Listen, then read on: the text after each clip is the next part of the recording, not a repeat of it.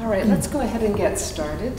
First, welcome to everyone coming out on this rainy, rather gloomy morning, but we're going to hopefully have our spirits uplifted by the end of the 2 hours we spent together. I'm Susan Waltz from the Ford School of Public Policy, and I'll be moderating the panel this morning. Before we get started, before I introduce some of our speakers, I do want to make sure that everyone is aware that after the symposium, lunch will be served in the Kessler room downstairs, and everyone is invited to join for that. So you can put aside the rumblings of your stomach or that sort of thing and know that that can be taken care of at the end of the symposium. So I'm not sure how many of you were able to attend the lecture last night, but those who were able to attend enjoyed a very stimulating presentation by Radhika Coomaraswamy, and we're delighted to have a distinguished panel with us this morning to pursue some of the questions that were raised and explore the future of humanitarianism. I'm going to briefly introduce the three panelists this morning, and after their comments, then I'll reintroduce Radhika, and we'll proceed in that manner. So first speaking, we'll have David Kennedy from Harvard Law School. In fact, we have three distinguished law professors. You've got your work cut out for you, I think, to respond to the lawyers this morning. But David Kennedy, who's the Manley O. Hudson Professor of Law at Harvard. He directs the Institute for Global Law and Policy there at the Harvard Law School. He's written extensively about international law and global governance, including his most recent book in 2016, A World of Struggle: How Power, Law, and Expertise Shaped the Global Political Economy. He's a past chair and member of the World Economic Forum's Global Advisory Council on Global Governance. I don't know, David, I didn't check to see whether that means you spend your Februaries in Davos or... Not anymore. Pleasure, that he holds a PhD from Fletcher School, so he has diplomacy in his background as well as law. And he uses interdisciplinary materials from sociology and social theory, economics, and history to explore issues of global governance, development policy, and the nature of professional expertise.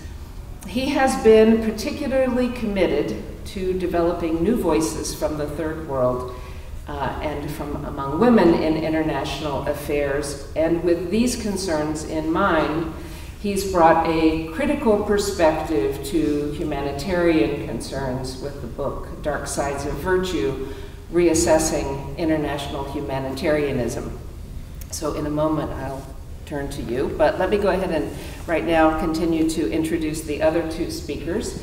The second speaker will be Sam Moyn, who is also at Harvard Law School, where he's the Jeremiah Smith Jr. Professor of Law. He also has credentials from a different discipline, from history. He earned a PhD from the University of California, Berkeley, and he holds that PhD as well as the law degree that he has from Harvard. His areas of interest include legal scholarship in the areas of international law, human rights, the law of war, and legal thought in both historical and current perspective. He came to Harvard after 13 years at Columbia University, during which time he published the well-known History of the Human Rights Movement, The Last Utopia, Human Rights in History. His most recent book is Christian Human Rights. And our third speaker will be Steve Ratner from here at the University of Michigan Law School, where he is the Bruno Sema Collegiate Professor. Steve teaches courses in public law and of the range of challenges that face governments and international institutions, including territorial disputes, counterterrorism strategies, ethnic conflict, and accountability for human rights violations. Steve began his legal career as attorney advisor in the Office of the Legal Advisor at the U.S. State Department And since 2009, he served on the State Department's Advisory Committee on International Law. In 1998 and 1999, he was appointed by the UN Secretary General, Kofi Annan, to a 3-person group of experts to look at options for bringing the Khmer Rouge in Cambodia to justice. And then later, a decade later, in 2010 to 11, he was a member of the UN's 3-person panel of experts on accountability in Sri Lanka, which advised Secretary General Ban Ki-moon on human rights violations related to the end of the Sri Lankan Civil War. His most recent book is The Thin Justice of International Law, A Moral Reckoning of the Law of Nations. So each of these panelists will speak for 10-15 minutes, offering their comments on the thoughts that were put before us last evening, and then we'll give Radhika a chance to respond, and we'll take the conversation from there. So, David. Great. Well, thank you very much. I mean, I should say first, it's an incredible honor to be asked to reflect on Radhika's lecture. It was remarkable, very impassioned, terrific, and I hope all of you had the chance to be there and listen. I've been an admirer of Radhika's for many years. We discovered last night we first encountered each other in 1981, and it's really a pleasure to be asked to participate in the conversation here. There were a lot of themes raised in the lecture, and lots of things we could discuss. A whole history of UN practice. The war on terror, which was a big theme in what Radhika brought to our attention, and the remarkable string of cases in which Radhika has been personally involved over the last 30 years, really. So it's kind of a greatest hits of 20th century disasters. Radhika was there,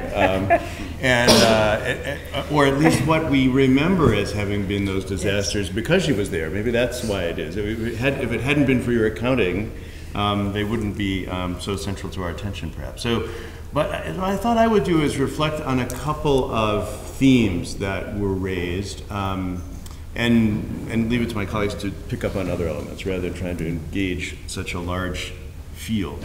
So the first theme is the question, is humanism shared across all societies, which was the first big part of your lecture. And on this I would say I really don't know, and partly because I don't have the cross-cultural knowledge to be able to assess that kind of a question, and I also don't have the philosophical training to be confident that I know humanism when I run into it someplace. So, but I would say that the question of whether humanism is universal, which has preoccupied people in the human rights movement a great deal, is one that's always left me with some puzzles. So let me say a word about a couple of them. The first is that if you're going to ask that question, then it seems reasonable to give humanism, which is a very complex historical achievement, at least here in the West, some kind of baseline meaning so that you know it when you encounter it. And Radhika kind of boils it down to this idea of compassion with some other elements thrown in. But even in the West, if we think historically, it would be a very tough assignment to boil humanism down to something because there have been so many different humanisms over the last couple of hundred years. So if we think, if we're not thinking historically, imagine we're thinking philosophically. And I think there are some people in philosophy departments who would prefer to say that humanism has been practiced in a lot of different ways, but there is a kind of philosophical essence or core that could be identified through thinking about it. And in fact, I was at a conference here in Arbor, Steve, you were there too, last fall, where there were a bunch of people trying to figure out what lies beneath human rights. And their preference was dignity rather than compassion, but whatever, I mean, some such thing. And as a more pragmatic guy, I must say I came away from that discussion thinking it was quite almost phantasmagorical to imagine that there was something lying behind so diverse a set of historical practices, or that had to be presupposed by people who were then engaging in specific activities like promoting human rights. I mean, what you can actually see and engage is a practice. It could be a practice of dignity, or a practice of compassion, or a practice of human rights. And as I see it, there's nothing lurking behind it. It is what it is. It's a practice people engage in for some purpose to accomplish something. And of course you don't find the whole European Enlightenment practice anywhere else. I mean, in Radhika, you described it in great detail. The 20th century human rights norms and institutions and professions were a very specific historical achievement that wasn't done anywhere else. And they were not just the Enlightenment expressed in some way. They didn't happen everywhere. They happened because particular people did things to move things around and develop institutions of a particular kind. Is humanism universal? I'm not sure. I mean, the real question is, what is the significance of this specific set of practices for the world as we think about it today? And I do agree with Radhika that it's really important to resurrect the legacy of participation of scholars and activists from the global south in the history of the United Nations and in the history of the development of what specifically became the human rights movement, as well as in international law more generally. So it's certainly true that the human rights movement was not a product of 9 guys sitting around in the North Atlantic thinking, but of a very specific set of interactions between people in the decolonization moment and thereafter and so forth. And there's a lot of excellent new work analyzing contributions from the South to international law more generally, as well as to human rights. I'm thinking of Arnold Becker's book on what he calls mestizo international law. The thing that's interesting is that what people find when they do that is pluralism. Not a shared thing common everywhere, but a multiple set of international laws created and utilized for different purposes in different places. And Sally Engelmary, whose work you refer to, who writes about the vernacularization of human rights, also provides evidence of a multiplicity of practices as people all over the place grab onto things they think will be useful in their project. And in a way, I think that's what we kind of expect with a complicated project like human rights. First, that people, let's say from the West, who were promoting human rights, would pick up anything they could use in some local cultural tradition and say, yeah, let's go with that. And people in the various places would pick up what they could use out of what was available internationally and make of it what they could make of it. And what you'd end up with are a whole series of very specific practices that would have some overlaps. People writing letters, that would be a hot thing to do in Germany. People building institutions and NGOs, that would be great wherever the Ford Foundation had money. So you'd have different faces of the thing in a variety of different places. And as this would happen, the practice would get ever more historically specific, not ever more universal. Even if it became more widespread, it would become more particularized. One might even think of that as good, that it was a virtue that a liberation project or emancipation project would not have a universal face, or even make a universal claim about itself, but would make a claim about its usefulness in a variety of different places. And in each place, you'd have to ask, who had helped and who had hurt. And if it was a good thing or a bad thing, as my grandma always used to ask me whenever I would tell her about something wonderful. So that's the first puzzle. And the second puzzle is, in this humanism as universal idea, is that, if you think about the world, it's not even slightly plausible that humanism is the only universal value. Obviously violence, greed, selfishness are also universal values. And people everywhere think unfathomable justice is okay and part of the human condition and something they can accept in one or another way. And people everywhere think that terror and torture and war are tolerable and might be useful. And so also the denial of healthcare and the denial of housing and the denial of nourishment, they are everywhere part of what people also think of as values or as the unfortunate consequences of other values that have to be respected or whatever. So I guess what I think people mean when they say humanism is everywhere is something like everywhere, something that sort of resembles humanism, is an emancipatory promise that might be helpful. And I think that's possible. In which case, as an emancipatory promise or project, you'd think the question would be a very practical one. Does it work? I mean, what can be achieved and at what cost can it be achieved? And those are usually extremely site-specific questions. I mean, in asking a site-specific question like that, it's not clear how the universalism or not of humanism really matters. I mean, if it is universal, but it's ineffective and limited, then let's junk it. But if it's not universal, but it works everywhere, okay, let's do it. I mean, so what if it's not universal? It's emancipatorily practical. And in this you could say, well, universality might be itself a tactical question. Maybe saying something is universal makes it work better. And I think a lot of human rights advocates, when they say human rights is universal, they are trying to pump it up.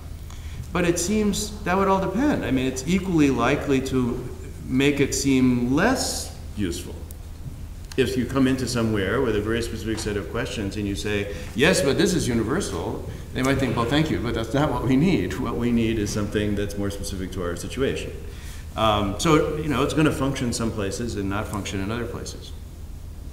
All that said, I think the serious question that's raised by the universalism issue that Radhika also raises and we should worry about is the subaltern problem. That is voices that can't be spoken and can't be heard, and what do we do about that? And how do we think about that? And I suppose universalism could mean that the cultural parallels to our way of approaching emancipation are sufficient that we don't need other voices. Human rights has inherited what we need from all these traditions, and the subaltern doesn't need to speak because we have got it from their cultural tradition in some way. And I wouldn't go that far, and I don't think, Radhika, you would either. I mean, I do worry, and I think you do too, about lost human potentials and alternatives, but that also seems a practical rather than a philosophical problem. Is there crowding out? Does the promotion of human rights or the extension of Western humanist institutions and practices crowd out other promising traditions for emancipation? And I don't know, but it's hard to see how it could not crowd other things out. I mean, all that money and institutional focus and professional training and diplomatic machinery.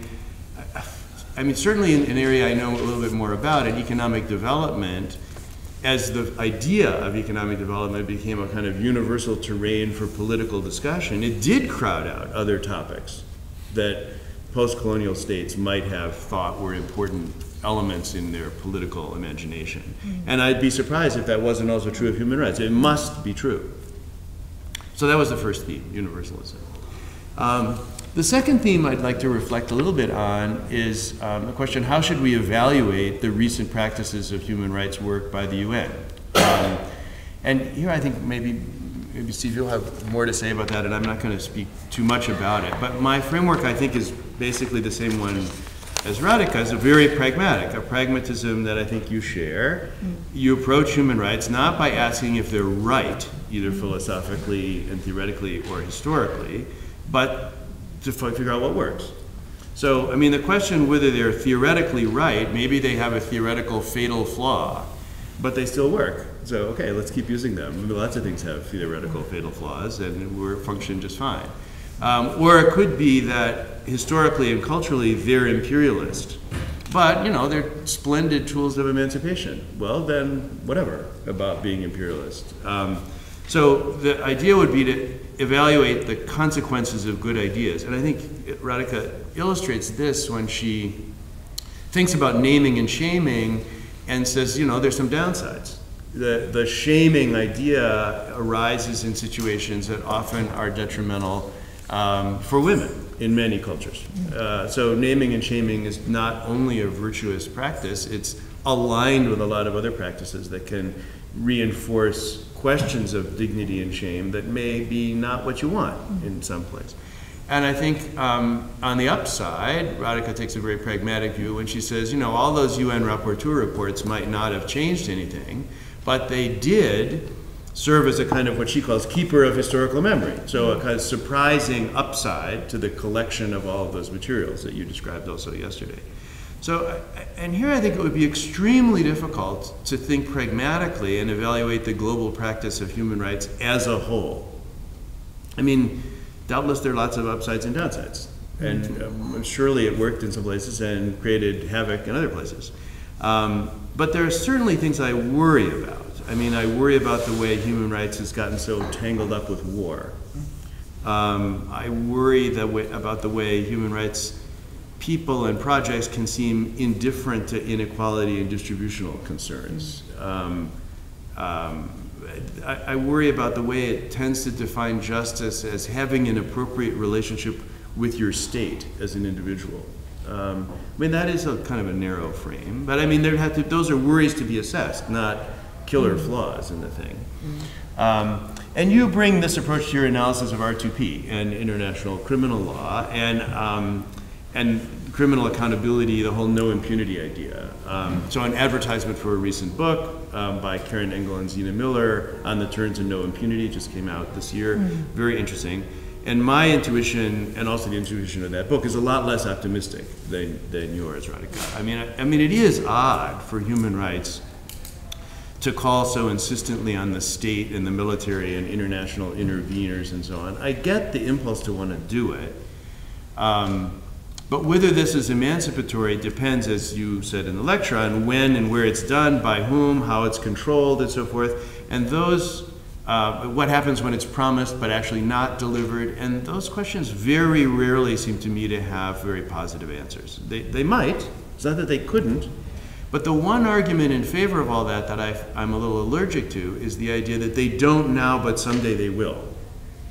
So the idea that they prefigure something that's better in some future historical moment. International criminal justice is terribly unfair right now. It catches random people in its net, and it's all focused on Africa. But someday, if we keep going, that kind of gets entangled with my human rights sensibility, because it's always an argument for the violation of human rights that it's got some promising future thing.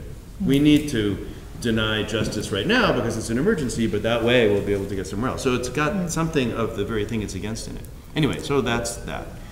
The last theme that I want to talk about, and I'll mention very briefly, is the last third of Radhika's lecture, where she warns about the unfortunate consequences of intellectual critiques of human rights. So, I mean, I agree that criticism, like anything else, ought to be evaluated pragmatically. I mean, if you read Nietzsche and Althusser and Foucault, and that really does have the effect of taking a whole generation of progressive young people away from human rights activity, as you say, I mean, I'd be worried. We'd need to figure out, what did they do instead? Was that actually better? What else was going on? And so forth. And I think Radhika's right that human rights has been retrenching. The glory days of the late 20th century are behind us. We don't know its future. People are attracted by other emancipatory projects. They want to change the world with local politics, or by developing a new app for their phone, or by religion, or they want to change the world in lots of different ways. But I wouldn't blame the French social theorists. I mean, a lot's happened in the last 20 years, and I don't think you can invalidate or prove human rights with a theory. I think what you can do with a theory is suggest things that people with a practical sensibility ought to consider. So I don't read these French guys as offering slam dunk silver bullets that destroy the human rights movement, or the Enlightenment, or liberalism, or humanism, or whatever. I read them as kind of cautionary warning stories. So this is a question: you're interested in doing good in the world, how should you read Foucault now? So I think, let's take a couple of the guys that Radhika mentions. Nietzsche. So Radhika says he sees slave morality as a consistent part of modern life. Well, yeah.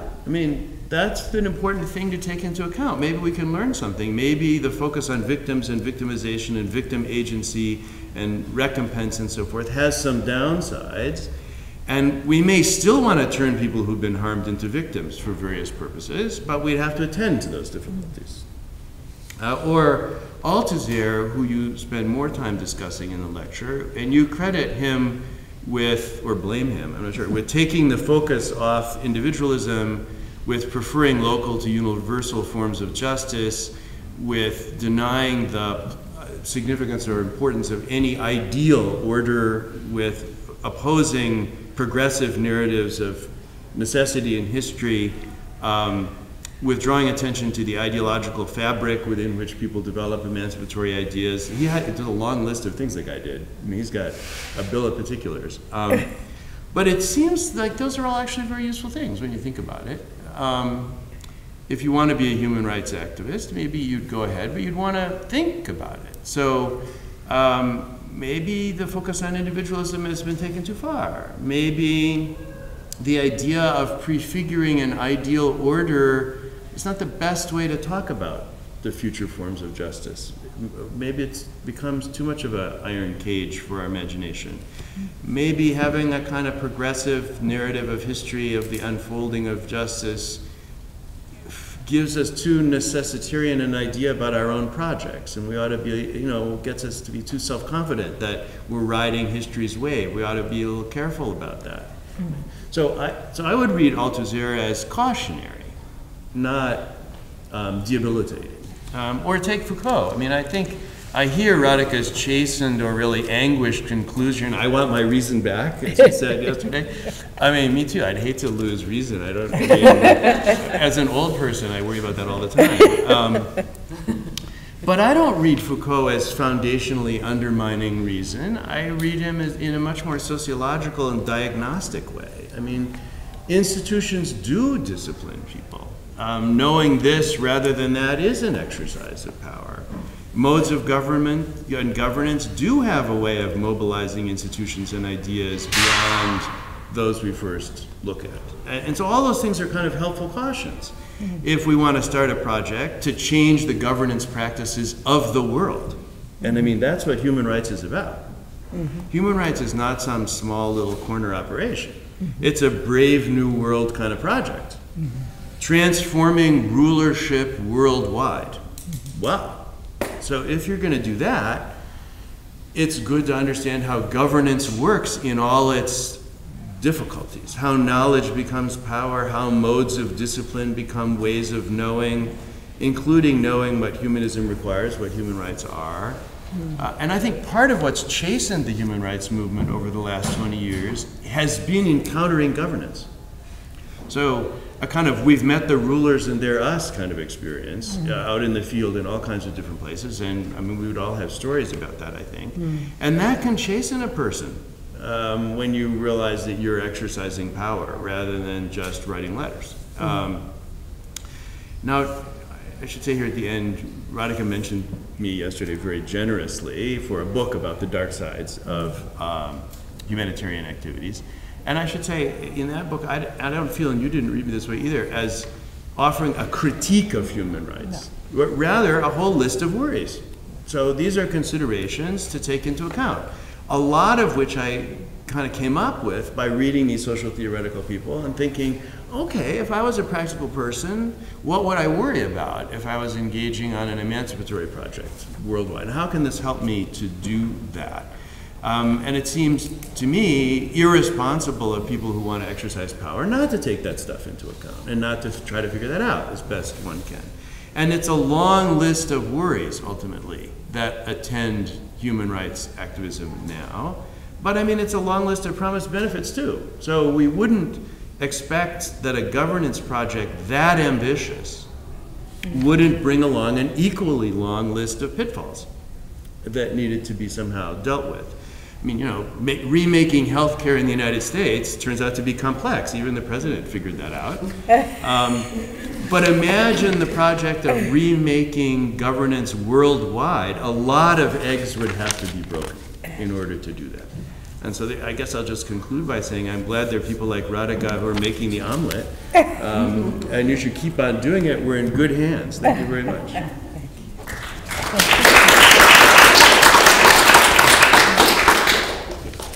Okay, well, it's a privilege to be part of this discussion. I should warn Susan that I was told to prepare 20 minutes of remarks, but if you'd like to cut me off, feel free. You're absolutely fine. So I've been doing some historical research on how human rights fit in the history of distributive ideals. And I was paging through an old report the other day about a 1978 UNESCO conference about human rights basic needs and the establishment of what was then called the New International Economic Order. And it met in Paris in 1978, and lo and behold, on the last page, it leapt out at me that Radhika Coomaraswamy was there.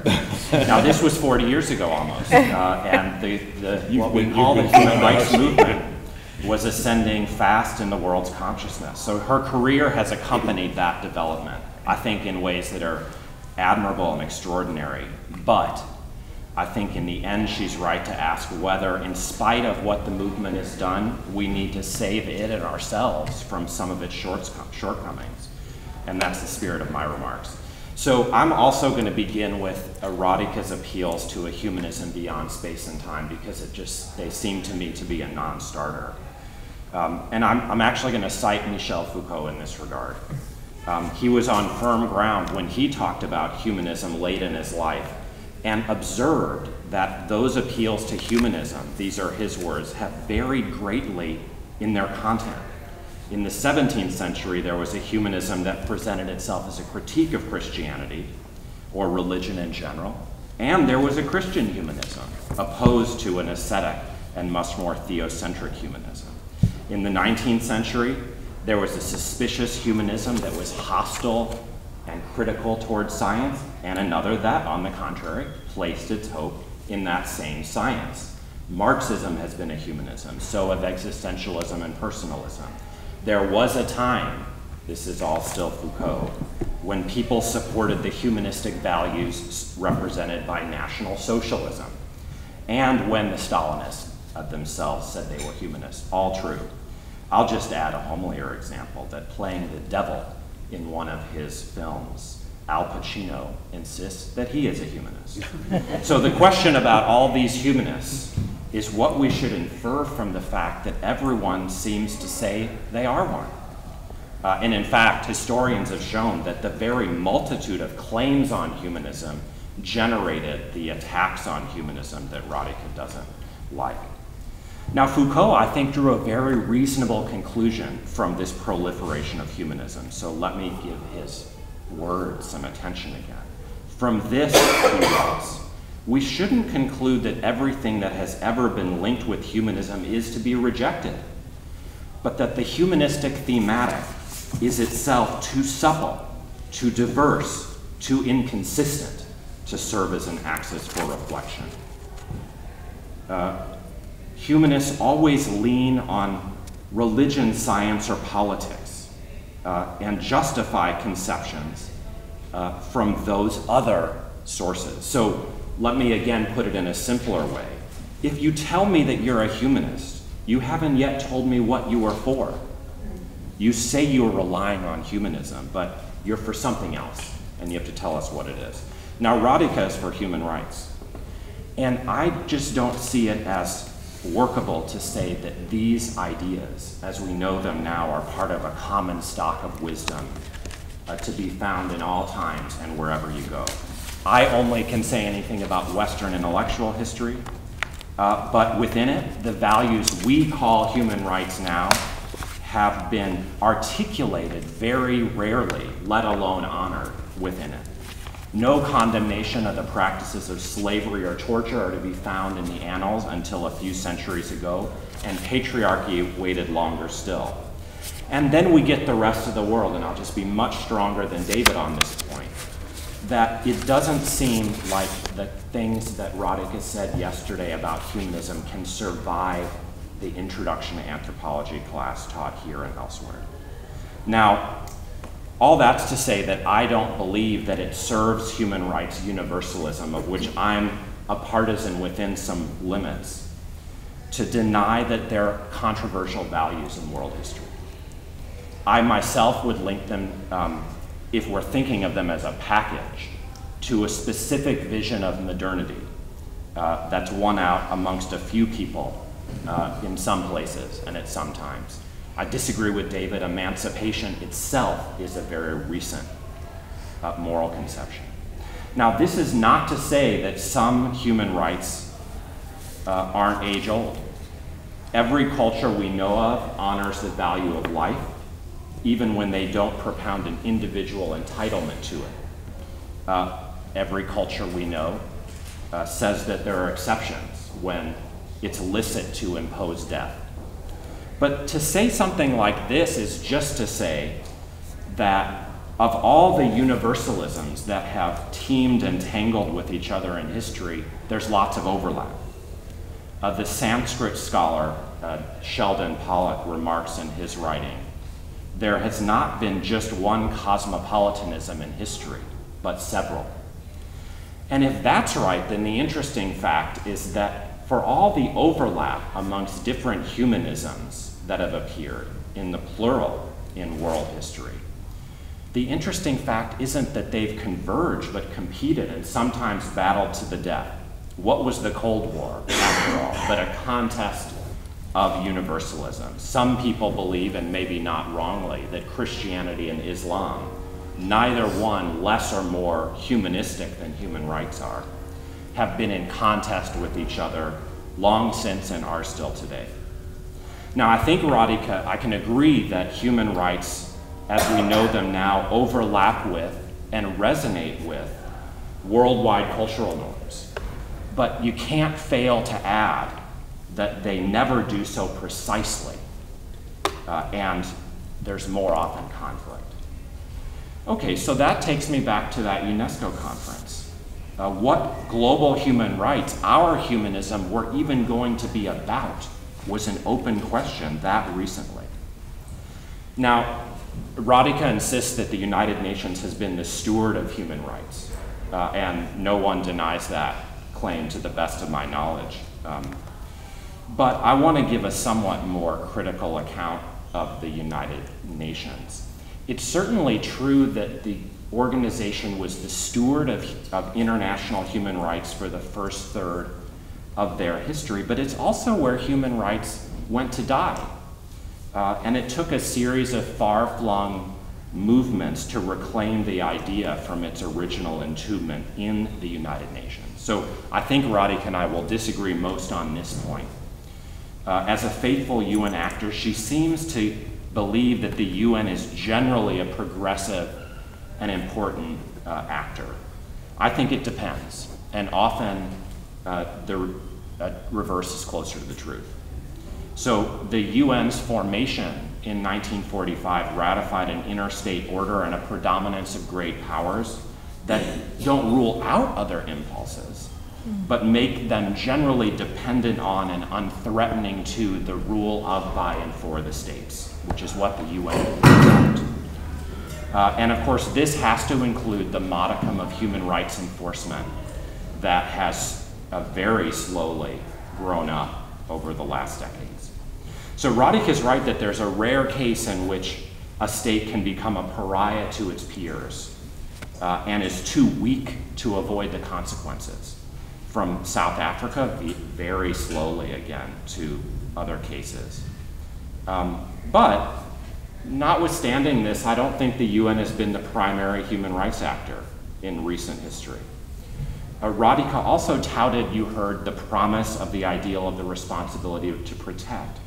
But she didn't mention that the most recent pariah, Muammar Gaddafi's Libya, had its regime change after the Security Council first cited the doctrine of R2P. And China and Russia have since signaled their intention not to be fooled again, and lots of Syrian civilians have suffered in consequence. Now, I think it's very important to add to this skeptical account that when international enforcement of human rights relies on obscure bureaucracies or independent experts, even though they're appointed by states, in roles such as what we call special procedures or treaty bodies, the results are stirring. And Radhika's career has brilliantly illustrated this point. But if you're looking for what she called a progressive story about the history of human rights activism, I would want to point to all of those groups that have tried to reclaim human rights from the United Nations. Although we then have to note that the incidents and especially the funding for those groups have never been equally distributed across the globe. And just because these movements now come closer to ordinary people than in the early history of the UN hardly means that activism doesn't intersect great power agendas in very intricate ways, especially since this country, the United States, learned to tell itself that it was founded on the idea of human rights. And around the same time as human rights activism exploded, began to organize its foreign policy in part around human rights. However, I want to, in spite of my skepticism about the UN, make some more room for non-governmental activism, which compared to the UN, even though NGOs are selective and strategic, even though they're usually ineffective or weak, do, because they're non-governmental, have a point of distinction over governmental enforcement. And it's actually that they hew to a virtue that Foucault, once again, if you read him, championed. It was the virtue of speaking the truth, or what Foucault called parrhesia. Now, I think that these movements have been some of the most uplifting phenomena to appear in the moral history of humanity in recent times. And yet, I think it's wrong for them to speak up for their ideals on the grounds that they're contentious, not that everyone already believes in them. And I think they should avoid ventriloquizing for helpless victims, as if it were obvious what they want, as if they might not have some humanisms of their own to offer us. Now, humanists have always claimed to speak for victims. Christians did. That's what outraged Nietzsche when Christians spoke for the meek. Socialists spoke for the wretched of the earth. And human rights activists are only the most recent to ventriloquize contentious ideals through the claim that victims already want them. I think they should not speak for victims. And I actually really like the moment in Radhika's presentation where she suggested that the UN should make more room for victims' voices, but then we have to insist that we not anticipate what they want or say. So that's my view of the human rights movement. It's a recent phenomenon, it's contentious, it's caught up in power dynamics, and then we have to ask, more realistically, where has it been since that 1978 meeting? I think it would be surprising sitting in UNESCO in Paris in 1978, what the human rights movement has turned out to look like. And I want to dwell on this in conclusion in two main respects. Acknowledging that there might not just have been breakthroughs, but bad mistakes and wrong turns. And if that's so, we should talk a lot less about humanism and more about what sort of contentious movement to have. I don't think French intellectuals are to blame for where the human rights movement has gone. The human rights movement is. And so in conclusion, precisely because Radhika is so correct to say the human rights movement needs to be resurrected, let me focus on two areas to which David also alluded, war and distribution. So in 1978, movements were at the beginning of calling for a new human right to peace, which actually figured in those meetings all those years ago. And the human right to peace was a prominent feature of human rights activism in the 1980s. E.P. Thompson, if you're interested in a famous example, championed the right to peace in his peace work.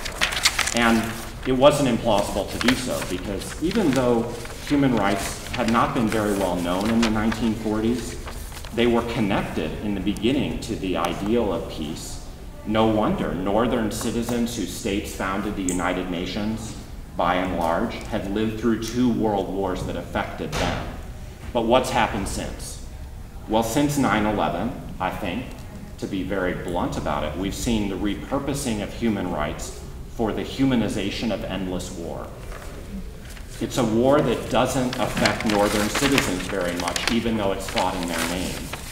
And it's a genuinely global conflict, unlike the so-called world wars for the first time. The United States had special operations activity in fully 3/4 of all countries last year. Now, there was a choice made, I think, between Radhika's meeting and today to depacify human rights. Activists learn, Radhika explained, of her own life, and with some reluctance, to justify war in the name of human rights, but much more important, human rights were chosen as a tool of choice to try to restrain hegemonic actors in world affairs.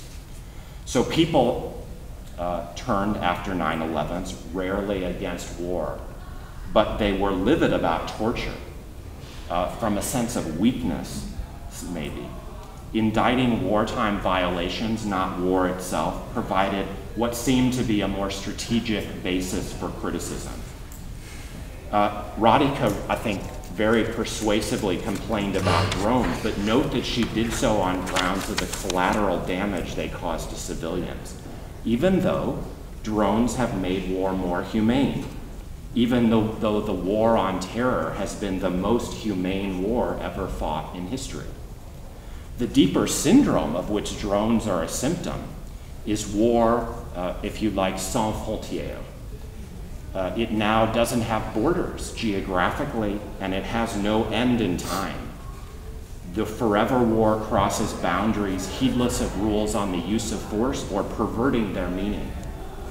Within human rights movements, however, a choice was made, principled or strategic, right or wrong, to not engage in anti-war activism. That was another movement that didn't exist.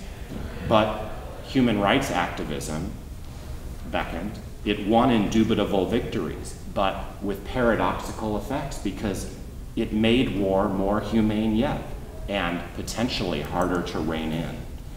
No one speaks about a human right to peace anymore.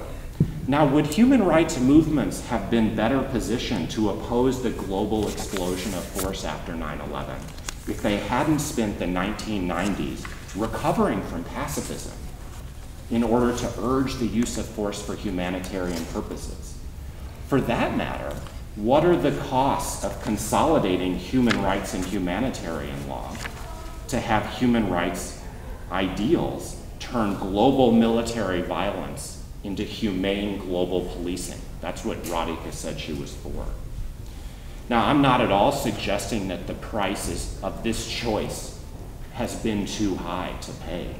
I am suggesting that restricting the stigma of endless war to George W. Bush or pinning the blame on Michel Foucault are both evasions. Now let me turn to my last topic, distribution, mainly because Radhika didn't mention it in her otherwise comprehensive lecture, and because that 1978 meeting was all about distribution. In particular, how to connect the human rights idea with so-called basic needs and development, and how to make both connect with worldwide egalitarian distribution. Now, what mattered, just for some perspective, mainly after World War II to most people, it wasn't that the great powers founded the UN or that some people wrote the Universal Declaration in response to the Holocaust, which is a myth that Radhika repeated.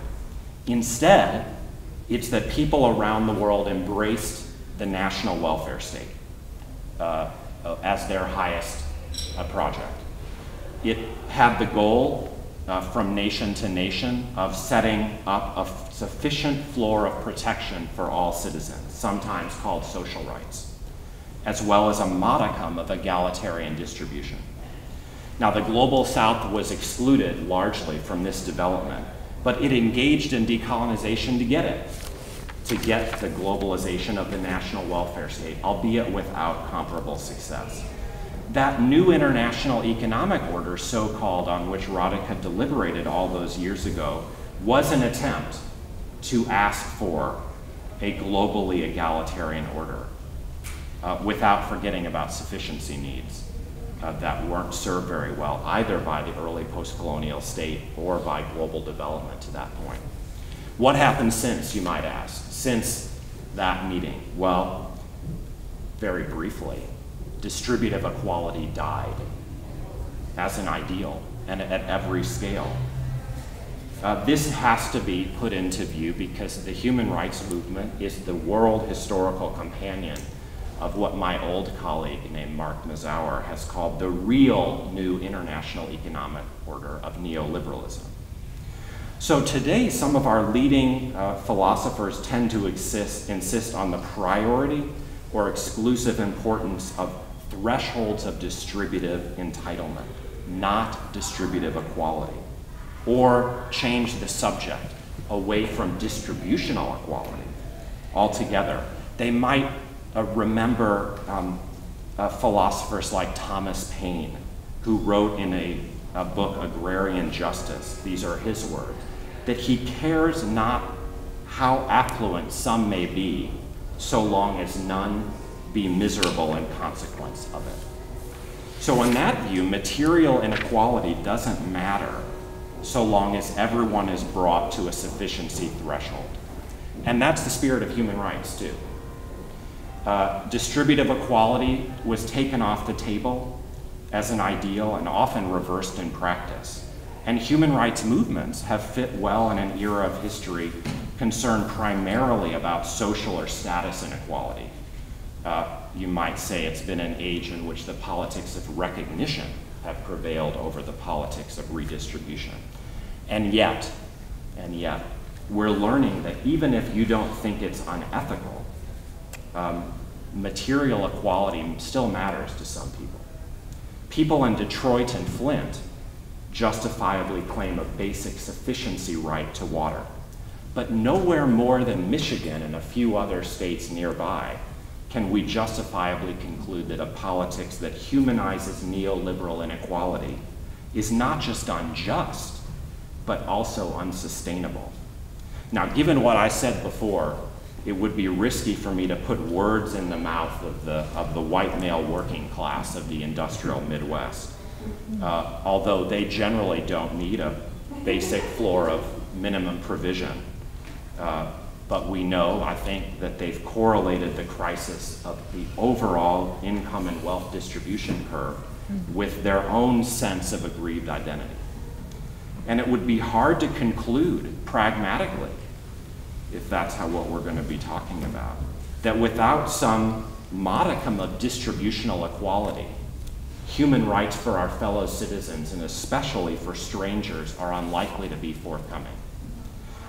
Now that's about national inequality, but consider also global inequality, which has never been a dominant concern of the era of human rights governance and movements, which watch proposals like the new international economic order shipwreck and went on to pursue other things.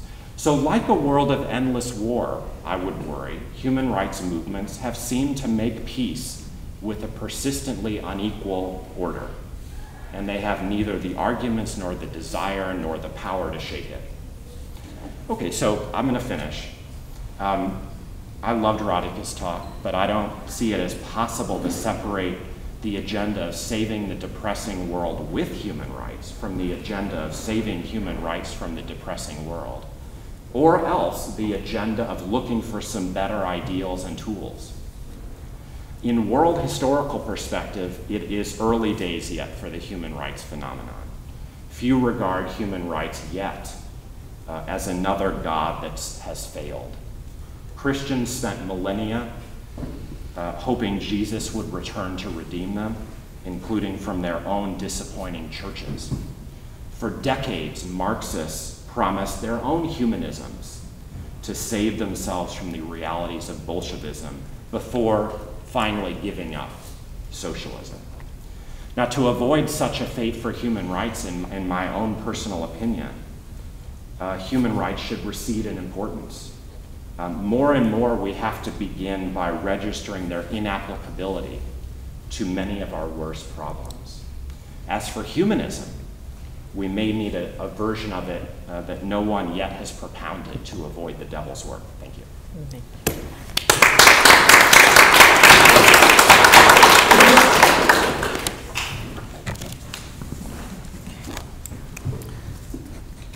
Okay, thank you very much, Susan, for the very kind introduction. And I also consider it a great honor to be here to be part of the Tanner Lecture Symposium and comment on Radhika's lecture from yesterday. It really was a magnificent lecture that spanned the history and practice and theory of human rights, yet also showed her own intellectual transformation and brought in her own experiences. I particularly liked her characterization of the 4 phases of international human rights law and the recognition that human rights are violated not merely by states but by armed groups and other actors like corporations and even religious groups. The architecture that she described has both crown jewels and fool's gold. Within the UN, the crown jewels are some of the special rapporteur and special representative positions created by the Commission and the Council and by the SG, some of the human rights courts and compliance and standard setting treaty bodies, and investigatory works bodies that she's been part of. The fool's gold includes some of the smoke and mirrors of certain debates within and resolutions of the Human Rights Council. And then there are things in the middle like UPR, which have put members in the spotlight, but we don't really know the results at this point. My remarks today attempt to build on her emphasis, the emphasis in her remark about the so-called vernacularization of human rights. But whereas Radhika's talk focused on the need to translate and contextualize human rights norms, universal norms, to make them meaningful for victims, I'd like to focus on the conveyor belt linking the norms with the other side of the violation, namely with the violators, to whom human rights law may be quite threatening.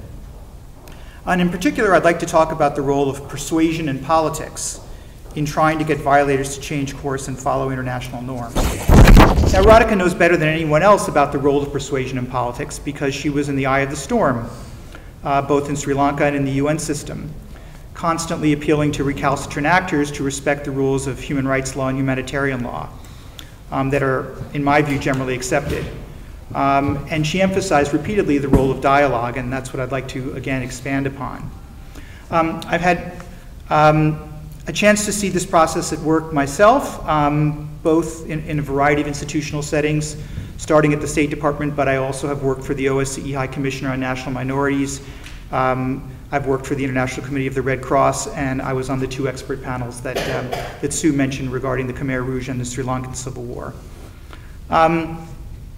As a theoretical matter, our understanding of persuasion has benefited from significant scholarship within mostly political science and psychology, where students of persuasion have examined how international actors can change the mind or at least the behavior of others. But the bulk of this work has not really focused on the process of persuasion when it comes to respect for international legal rules. And based on the theoretical literature and some of my own lived experiences and those of others that I've spoken to over the years, I think international actors, both governmental, non-governmental, international organizations, can be grouped together into a category or a term that I would call normative intermediaries, who engage in a strategy of communication with violators. How does that strategy get decided? Well, some of the factors are beyond the intermediary's control. Who are the violators that she's interacting with? They can have different goals. They can have different internal structures, different ways of enforcing their views on those who work with them and work for them. The violations can be different. They can take place in a prison. They can take place on the battlefield. They can involve disappearances, sexual violence, arbitrary killing.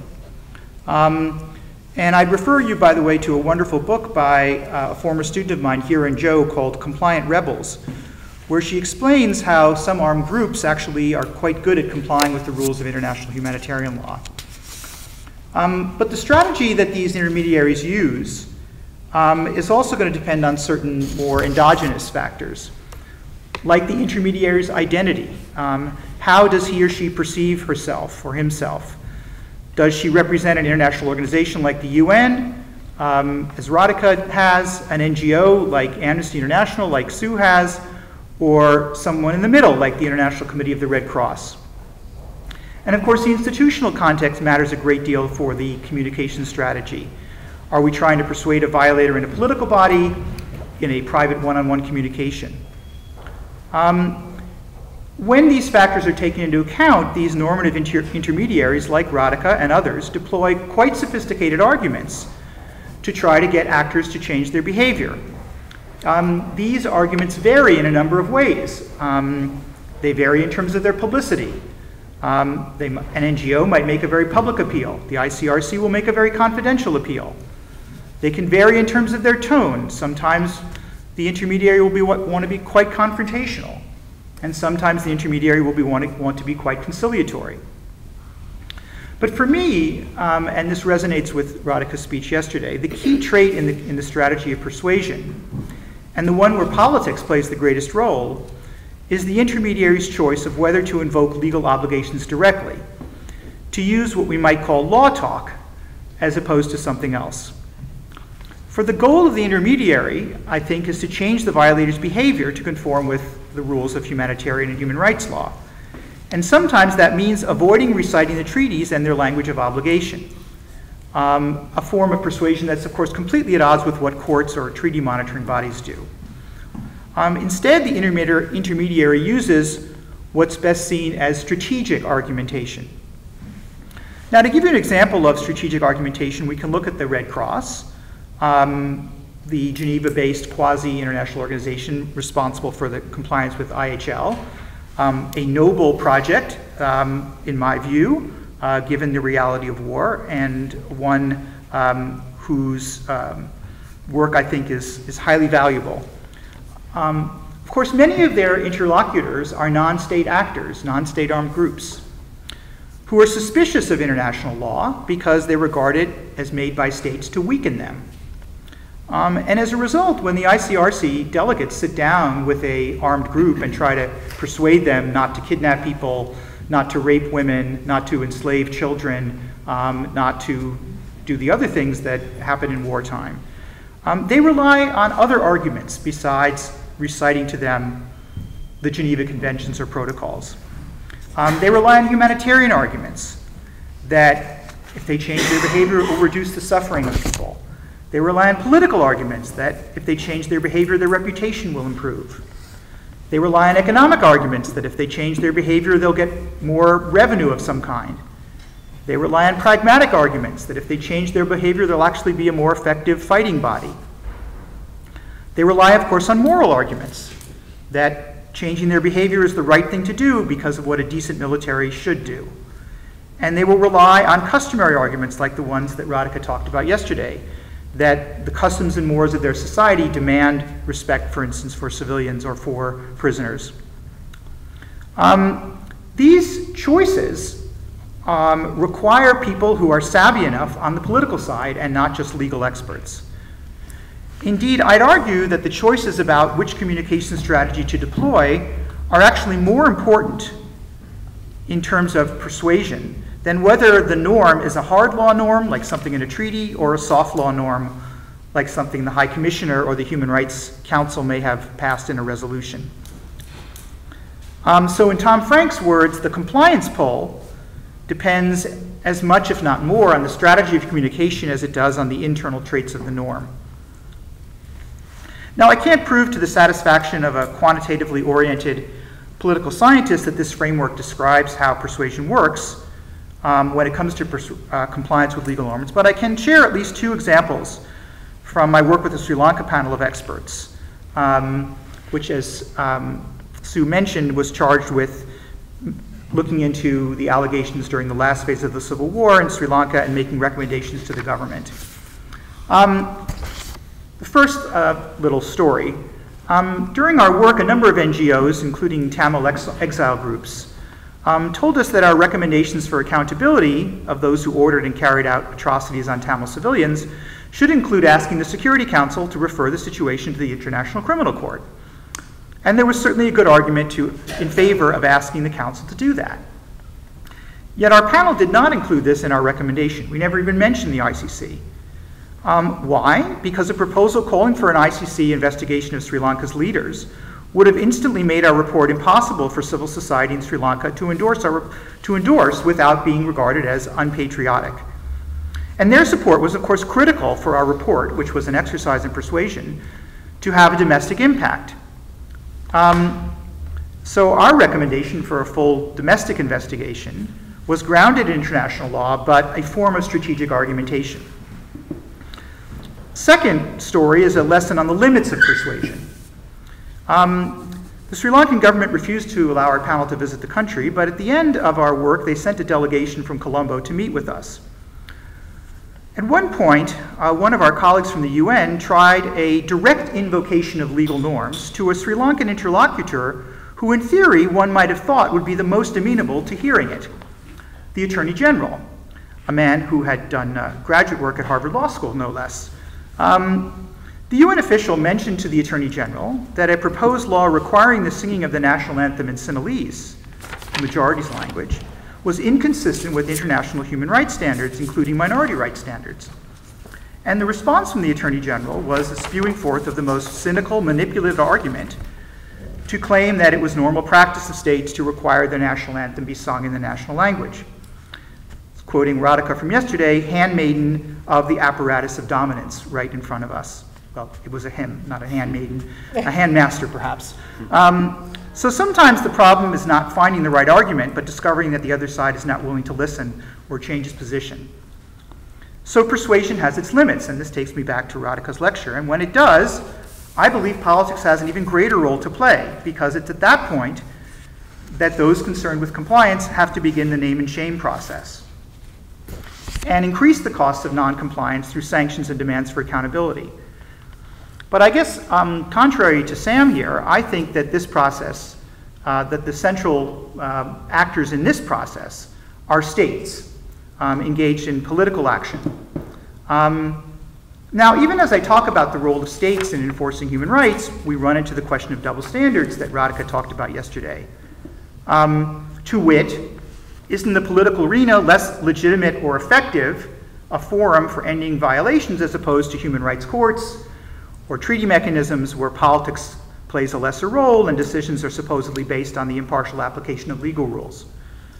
Isn't the Council's paralysis on Syria, or the Human Rights Council's, the Security Council's paralysis on Syria, or the Human Rights Council's selective agenda when it comes to passing resolutions of condemnation, exhibit A of the dangers of too much politics when it comes to human rights compliance?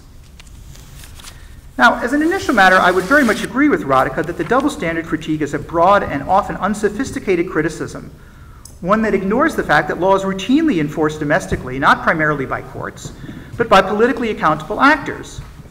In a rather simple example, the fact that prosecutors give some murderers plea bargains and bring others to trial is certainly not on its own enough to call a legal system illegitimate. But more importantly, the concern with double standards neglects the question of the effectiveness of political enforcement.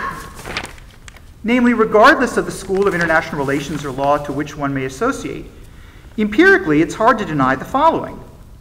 Despite some successful regional human rights courts, governments are in the aggregate more likely to respond to criticism from their fellow governments, acting alone or through international organizations, than they are from the report of a treaty monitoring committee, even a special rapporteur, a human rights court, or an NGO. Now, of course, reports by regional and human rights expert bodies, courts, and NGOs can galvanize civil society and prompt change from below. But governmental leaders and the people of a state do not want to be named and shamed by other states. Officials do not want to find their visa requests for travel denied and their bank accounts blocked. So, to return to Sri Lanka, our panel knew that our expert recommendations, we of course were not political actors, needed follow-up by the UN's political organs. And we were thus quite disappointed when Secretary General Ban Ki-moon did not endorse our recommendations, but simply forwarded them to the Human Rights Council in Geneva. Yet while one political actor decided to pass the buck, another grabbed it. In this case, fortuitously, the American ambassador to the Human Rights Council, who made it her cause to get a resolution through the Human Rights Council to prod the Sri Lankan government on accountability.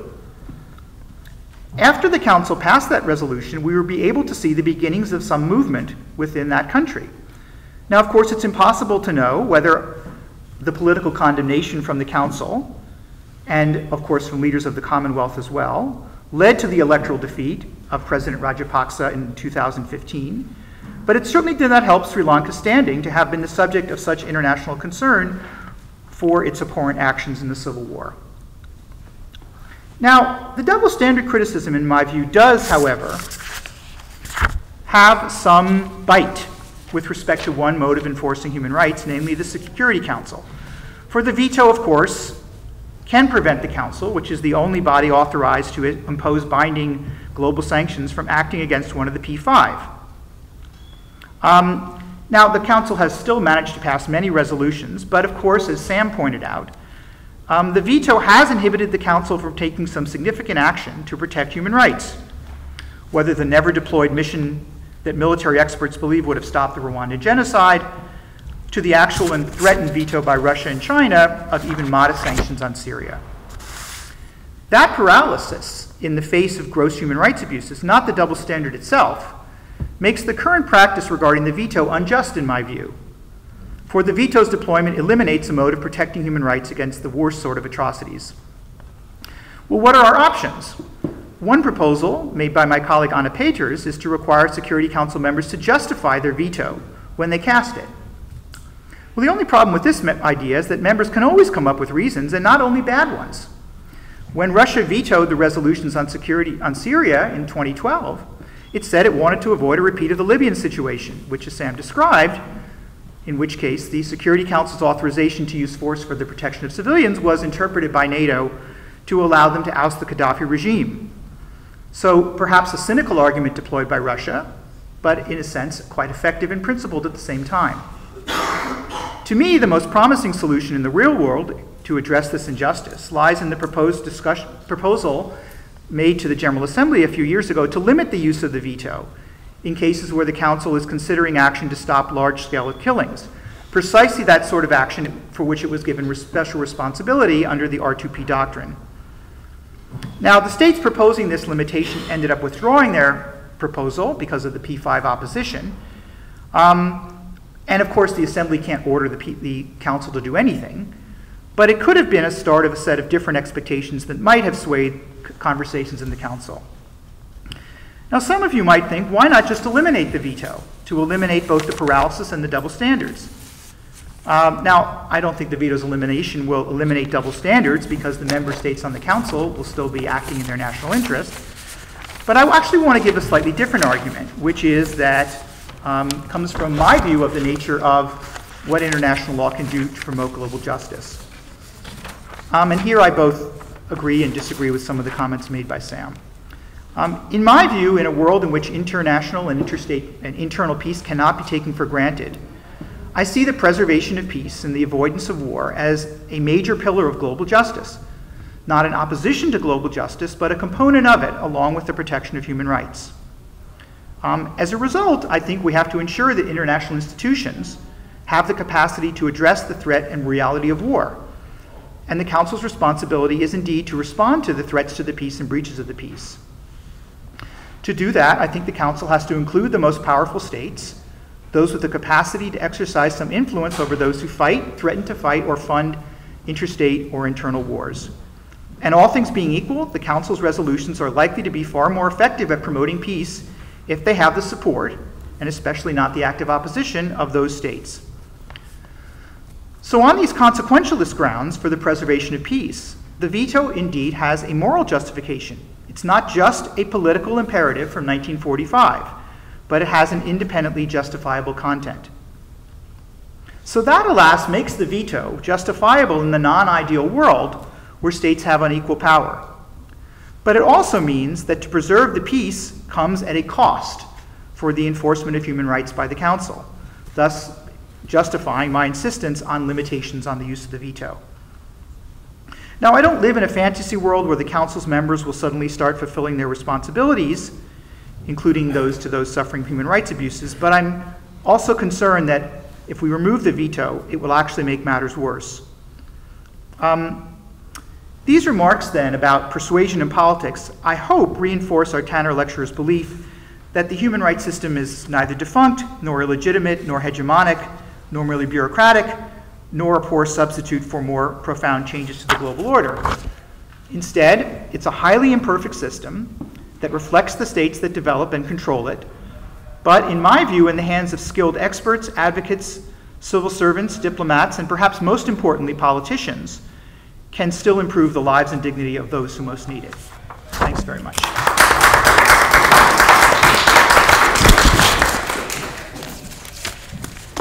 Thank you all for very different perspectives, and I think that I want to give Radhika just a couple minutes here to collect her thoughts. Oh, good. And I will, in the meantime, reintroduce you to our keynote speaker from last night, the Turner Lecture 2017. I first heard Radhika's name in the early 1990s when she was appointed Special Rapporteur on women, violence against women. This was shortly before the Beijing Conference of 1995, at a time when people were questioning whether women's rights were indeed human rights and whether human rights were indeed women's right. And so the appointment of a special rapporteur to take on this particular area of work was a great moment for activists in the international human rights movement. In this capacity, she served for 9 years in this capacity. She reported to what was then the Human Rights Commission on matters that related to a wide range of concerns for women's rights, including domestic violence, rape, trafficking, and exploitation, and then violence against women in situations of armed conflict. She went on then, after these 9 years, to work as UN Under-Secretary General, Special Representative of the Secretary General of the United Nations on children and armed conflict. People often think about women and children, or want to think about women and children in the same breath, but she was looking particularly at the situation where women and children were very rarely put together, children in armed conflict. So she took on the cause of child soldiers, as it were. In both of these assignments, as she indicated last night, she spent many hours, many days, many months in the field talking to people who had both suffered abuses and participated in the systems that produced the abuses. And she brought countless stories to the attention of the United Nations and other multilateral bodies. And so it's not really surprising that in 2014-15, as the United Nations was preparing to review a couple of its major commitments, one, Resolution 1325 on the role of women in peace, and then the high-level panel on peace operations, that she was involved in not one, but both of these. You led the review of 1325 and participated in the what's known as the Hippo report. So she's been, in many ways, at the center of conversations in the United Nations about how the peace and human rights bodies actually function, including their dysfunction, I'm quite sure. In addition to the work at the United Nations, she has also been involved in her home country of Sri Lanka, where she served as the chairperson of the Sri Lankan Human Rights Commission from 2003 to 2006, and where she was a director of the International Center for Ethnic Studies from 1984 to 2006. So she's been involved in the dynamics, political dynamics of human rights in Sri Lanka. Ms. Coomaraswamy can also be considered a much decorated academic. She holds honorary doctorates from a long list of universities. Today she teaches at New York University School of Law, where she's a global professor of law, teaching courses on women's international human rights and children and armed conflict. We are looking forward to your comments now in response to our panelists. Thank you very much. I don't know if this is working. Yeah. But just to say that I'm no longer teaching at NYU. I've gone back to Sri Lanka, and I've been put on the Sri Lankan Constitutional Council, so I'm now really full-time back in Sri Lanka. Great. Though I miss academia a lot, I must say. So let me say that, let me begin by first thanking my three fellow panelists for really, really interesting comments, and when I revise my lecture for final publication, a lot of what they say I will take into account and try and do it. First to begin with David, what I've always loved about David's writing and conversations with David is the kind of skepticism he brings to settled knowledge, especially people with settled outrage. And I was think of him often when sometimes, especially in the violence against women movement, suddenly the movement changed somewhere, I can't remember, I think it was around 2001, from being a very human rights and kind of victim-oriented movement to this kind of law and order prosecution movement with all these celebrities suddenly turning up, and it was all very different. That was not the kind of violence against movement that we began. And that kind of certainty, the outrage, the talking points, and that is not the kind of human rights that we had grown up with, and that's why I think when David calls for more skepticism and for more reflection on what we're doing and how we're doing it, I completely agree, both with him and Professor Moyn. Now, when talking about humanism, he said, well, what is at the core? For me, it was not only compassion, it's also, he must have seen the first version of my speech because I revised it. The second version mentioned that because I felt that didn't quite capture it, it was also the human rights concepts of freedom, equality, and justice, as well as compassion, because justice is at the core of a lot of the humanist stories emanating from around the world. And also in the paper I mentioned that in Africa and Asia, the concepts of dignity, and I think that there is a resonance in all societies with regard to all these concepts, and I would differ with both Kennedy and Professor Moyn to say that that's something not to highlight or to emphasize. I think we have to begin there, otherwise the rest doesn't really make sense, or it will always be a discussion about power, which I would prefer to recognize power, but also that perhaps we can have discussions about something else, but I'll get to that as well.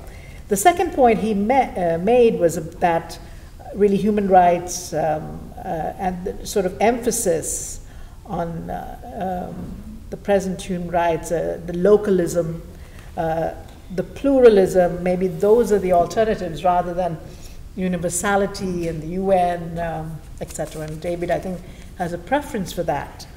But I think the argument by that the work that Sally Mary Engel has done on violence against women around the world show that the encounter between the international and the national, interacting and spinning off each other, actually creates for far more dynamic movements.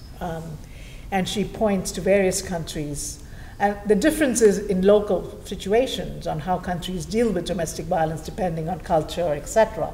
But she points to the dynamic, that actually without the international would have no strength. And without the national, the international would have no depth. So I think we have to see it as a dialectic rather than find umbrella in either of the other. And that, I think, is the key to understanding international norms or human rights, that it's that dialogue. I think Sally captures it best. And I think, of course, violence against women is one area which was such a grassroots movement and came to the UN as a grassroots movement. Perhaps it's most successful there. But I think it's telling her analysis.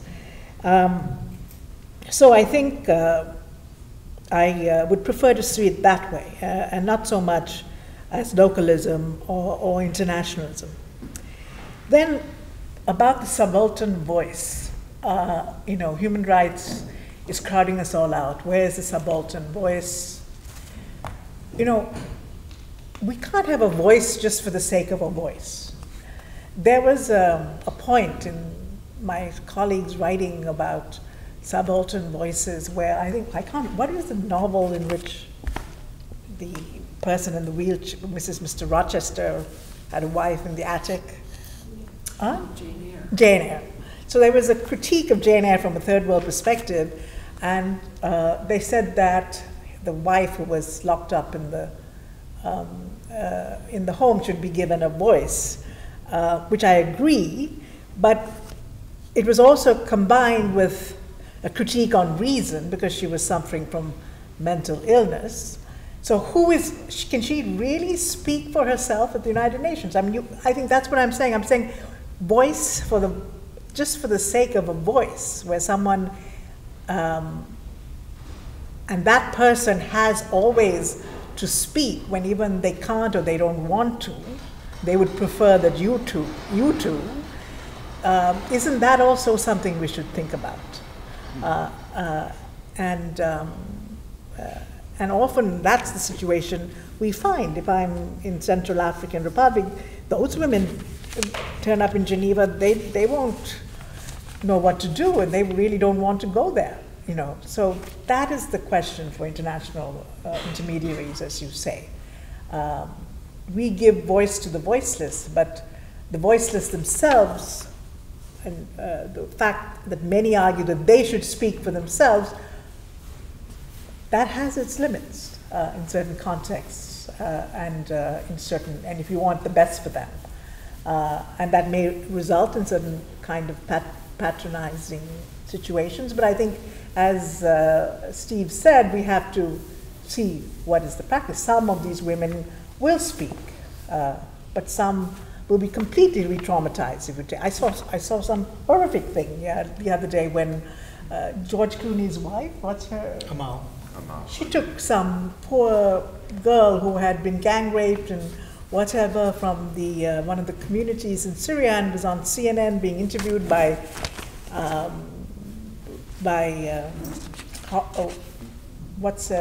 one of the interviews, and she was completely traumatized. Word couldn't come out. It was an absolutely humiliating moment for her and a very painful moment for all of us.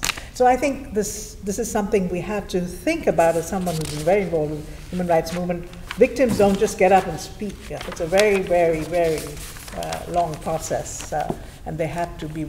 You have to talk to them. You have to make sure that they're healed. Before you put them on CNN, for sure.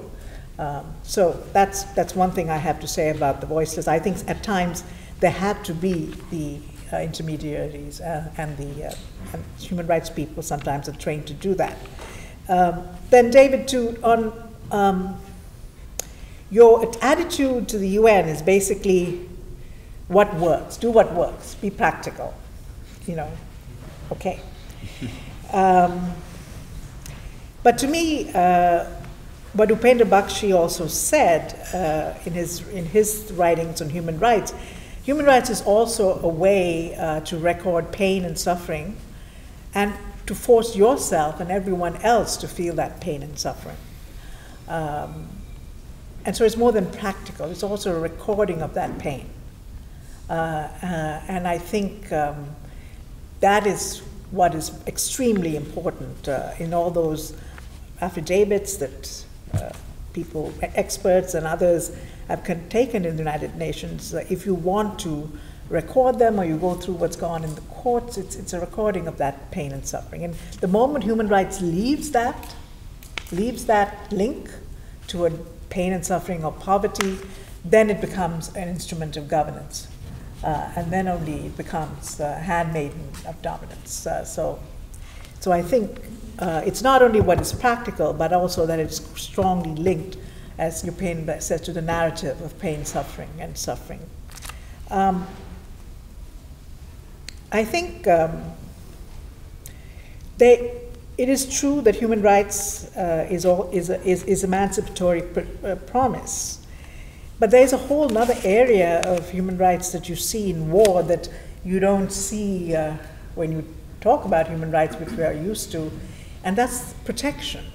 Only people who work with ICRC and others will immediately understand that. That's not human rights, really, that's humanitarian. The protection of civilians and protection of people.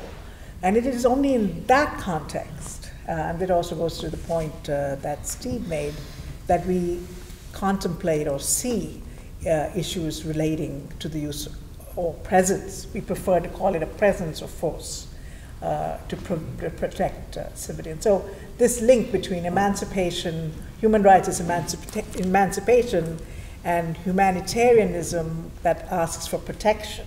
That's because I remember when I first went into this field, for women's rights, to use the word protect was considered completely patriarchal.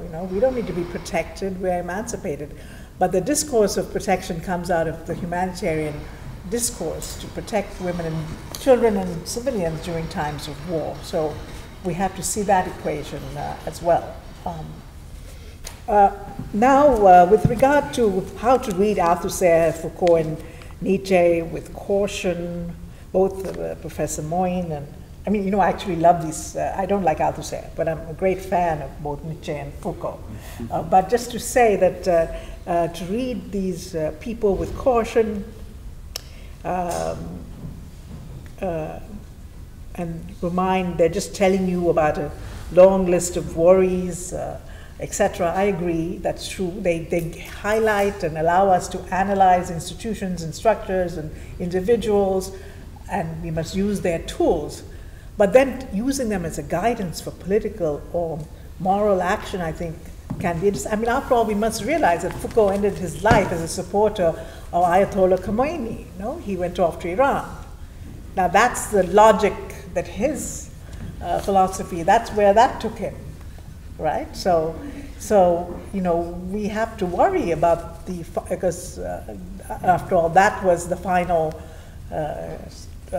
questioning of the Enlightenment, the Ayatollah, and then there's some others who are now for sultanates, very good friends of mine. I think they've gone back from that, but there was a phase where to fight the Enlightenment, surely that's what I'm saying. The analysis is great, but where does this lead us? Right? Where are you going with this? What is the practical consequences? And I completely agree that we should use them for analysis and understanding of what is wrong, the worries and the caution. But when people begin to use their ideas for political action, I really worry. But I think the person who finally, who is a postmodernist and who comes out of a great understanding of these schools, she coined the phrase of strategic essentialism, as Gayatri Spivak's, realizing that in certain contexts, even if our analysis leads us away, that human rights is important to be essentialist about human rights for strategic reasons, to protect people, to help empower people, or for fight for people. I think that is a crucial word for those who are great believers of these philosophers who don't accept the kind of a natural law theory of human rights that she decides.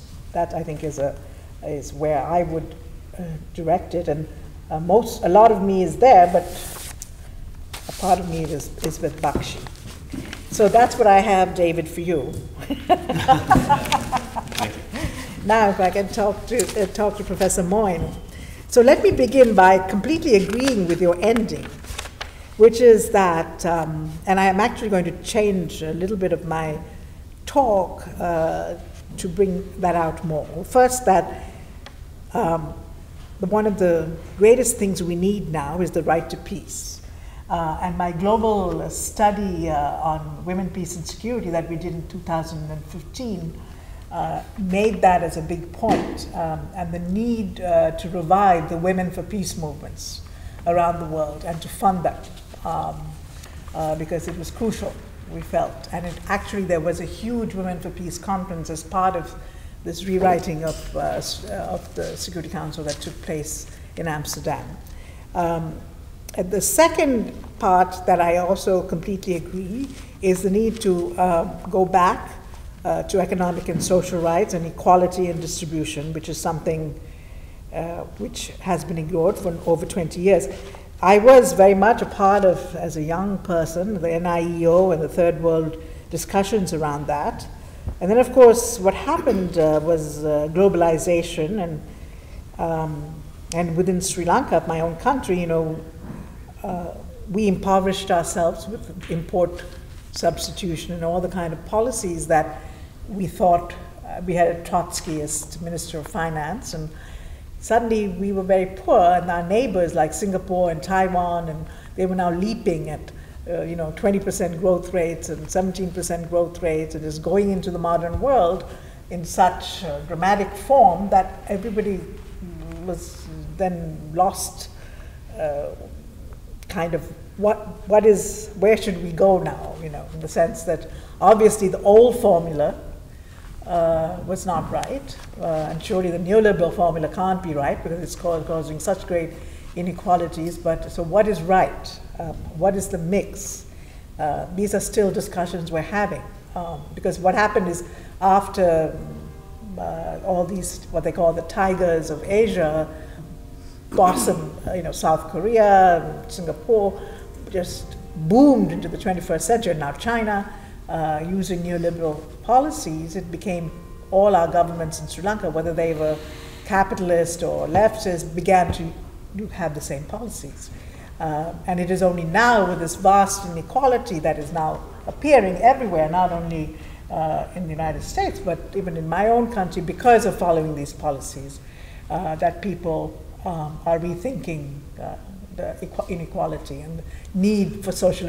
New constitution will have a strong social and economic rights section, which was something the Indians used very effectively in the 1970s, right to education, right to housing. South Africa, and there's a whole history of litigation in South Africa and India on all these social and economic rights, but which slowed down, mainly because of this massive neoliberal success of Asian tigers, as they call them, at that time.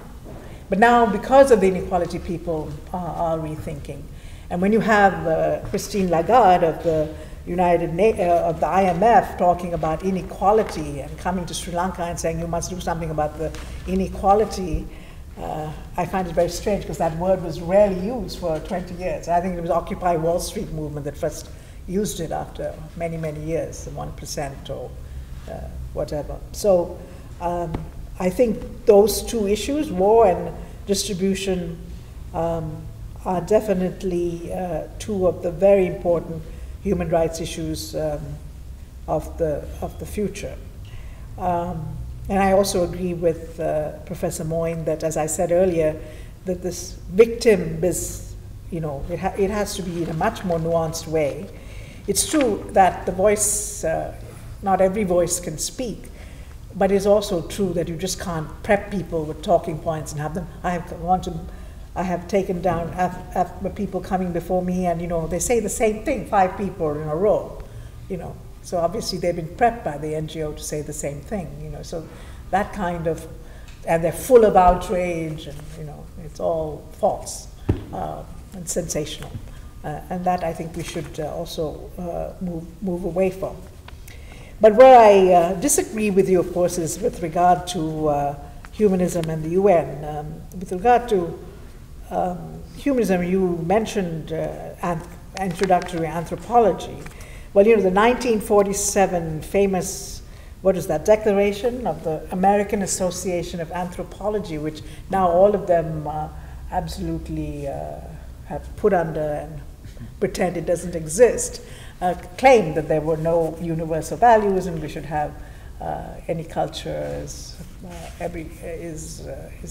unique, and everything should be, and they have actually now abandoned that declaration. So that is no longer introductory course now. So, and as you say, every culture we know values life. There are a whole host of issues.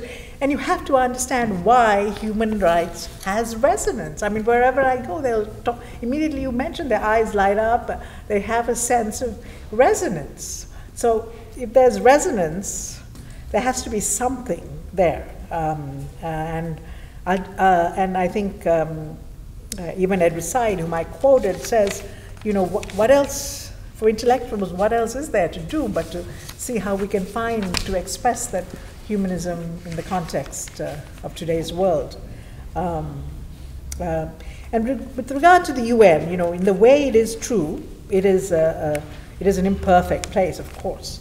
And it is also true that it is, states are very powerful, and I remember we were at a prominent thing, and one of the permanent five members said, you know, we can't do this, it's the states that are, and then I pointed to the charter, and I said, it says, we the people. That's how the charter begins. It's not we the states. And so from that, the people, comes human rights, comes all those treaties on, that have been around the world, been written on women's rights, children's rights, genocide, all that. That's about protecting people. That's not about protecting states. And so I think that's what we must emphasize, you know. The states have tried to take over the UN completely by saying this is a state body, but if you read the charter, it is we the people after scourge of war, etc., have created this institution. It's we the peoples. Peoples, yes. Somewhat different. Yeah, but still, there's a diversity, but it's not states, right? Unless states represent peoples. That's one step away.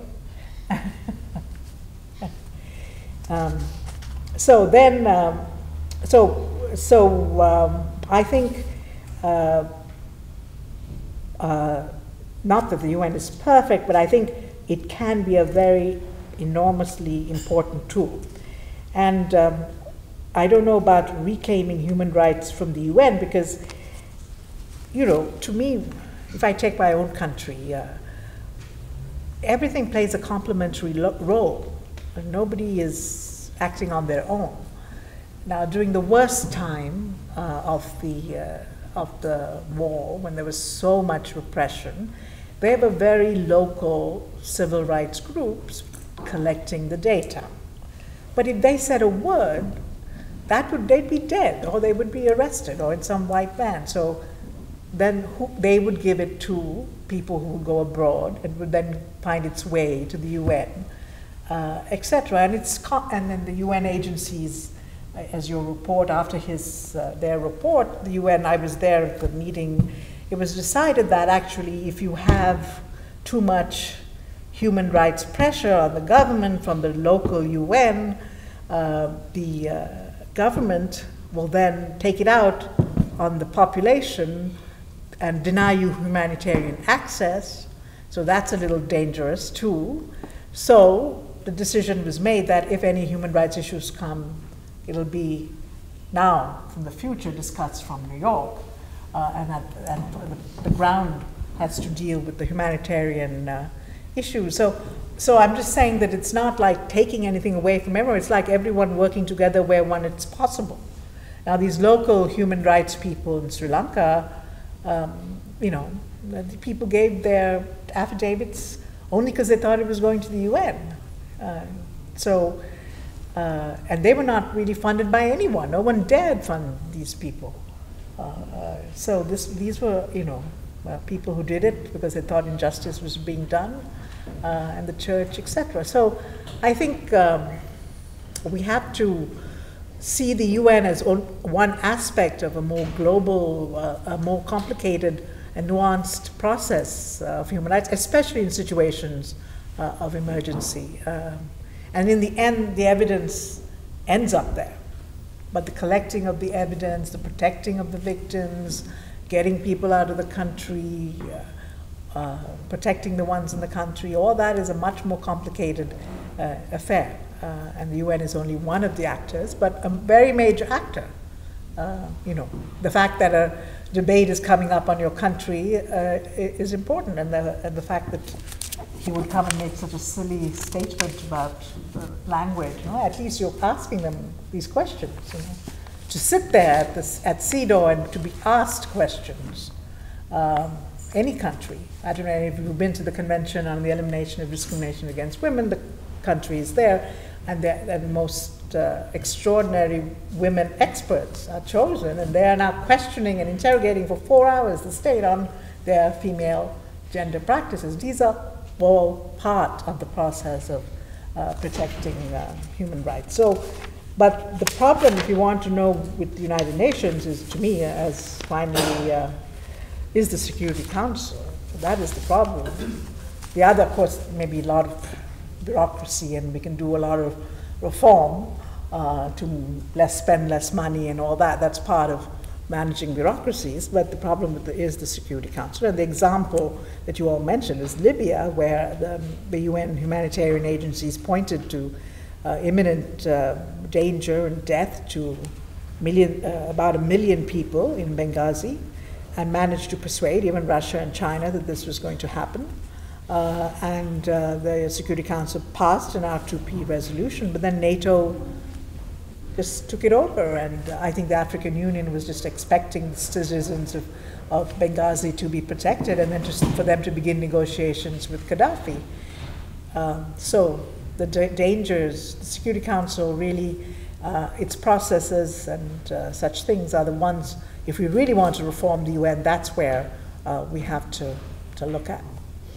Finally, I think a lot of this discussion is human rights and law on one hand versus politics. And the Althusser, Foucault, and Zizek, and even maybe Kennedy and Moyn come out on politics over sort of generalized laws. But I think really we need both. I think we cannot give up the notion, which many people wanted to in the 90s, of independent, objective, truth decision-making. If you give that up, I know from my own country, there's utter disaster. There has to be a belief that there can be truth of some sort, maybe a nuanced truth, but some truth, some objective, independent decision-making. And as Upendra Bakshi used to say, the courts in India, by doing social and economic rights, he always argued it was the only way India would avoid violence, that the courts had become the non-violent way of resolving issues of economic and social justice. So I feel unless, especially in many parts of the world, if you have politics that is just raw politics and just based on power, there will be a lot of violence and injustice. Thank you.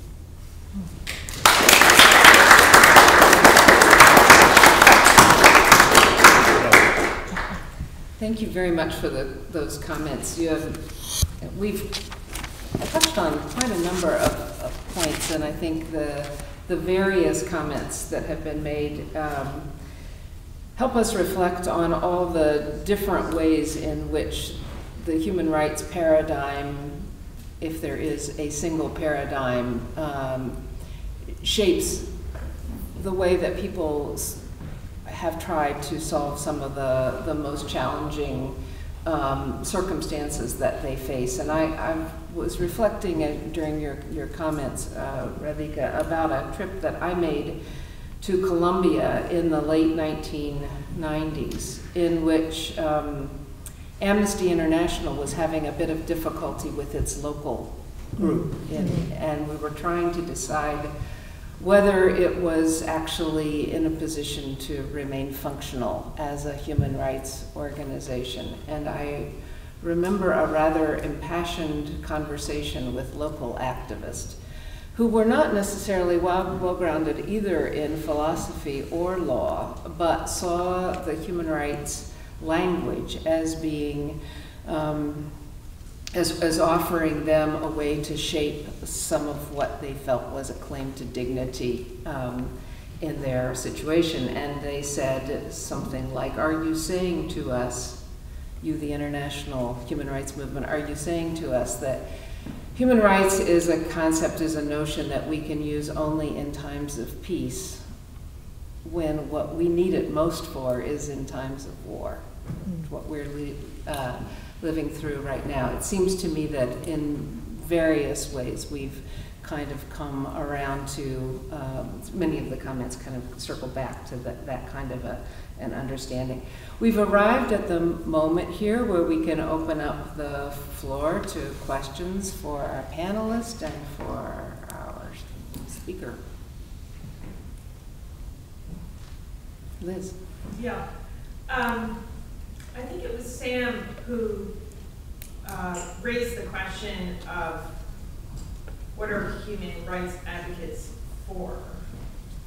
And I was very struck by that. When I teach political philosophy, I can tell my students, when you find a really big concept like democracy or equality or human rights, the most important question to ask is, who are they against? Who are the advocates of this big, big normative idea against? And that usually once you can identify what you're against, you have a much sharper idea of what the movement's about. And I think Radhika, in her talk, articulated that sense that human rights starts from outrage at brutality, at cruelty, at the imposition of suffering through rape, torture, all kinds of horrors, and as well as poverty. Yeah, yes, all kinds of suffering that could be avoided. And what it does is it appeals then to some emotions that can be found in everyone, no matter what culture they belong to. And it tries to rally people in recognition that it doesn't matter what your race or your ethnicity or gender or nationality is, you can feel compassion and outrage on behalf of the victims of these outrages, these cruelties, these gratuitous forms of suffering. And then it attempts to rally, both mobilize everyone's sense that they're capable of extending those feelings to anyone, any human being, and tries to rally all human beings around the world around that fundamental opposition. Now, of course, then what you do about it, then we bring ourselves to David's point that, and also Steve was pointing this out, that okay, how do you end these outrages? Well, that is an instrumental question that has to be highly attentive to I didn't answer David. Steve, did I? And also enormous amounts of experimentation with institutional design. We don't know, we're constantly exploring those things.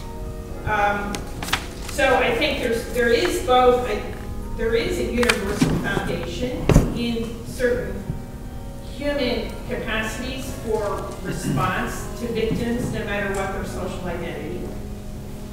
Mobilizing that then, though, requires attention to local conditions, local resources, some of which are ideological, institutional, and so forth.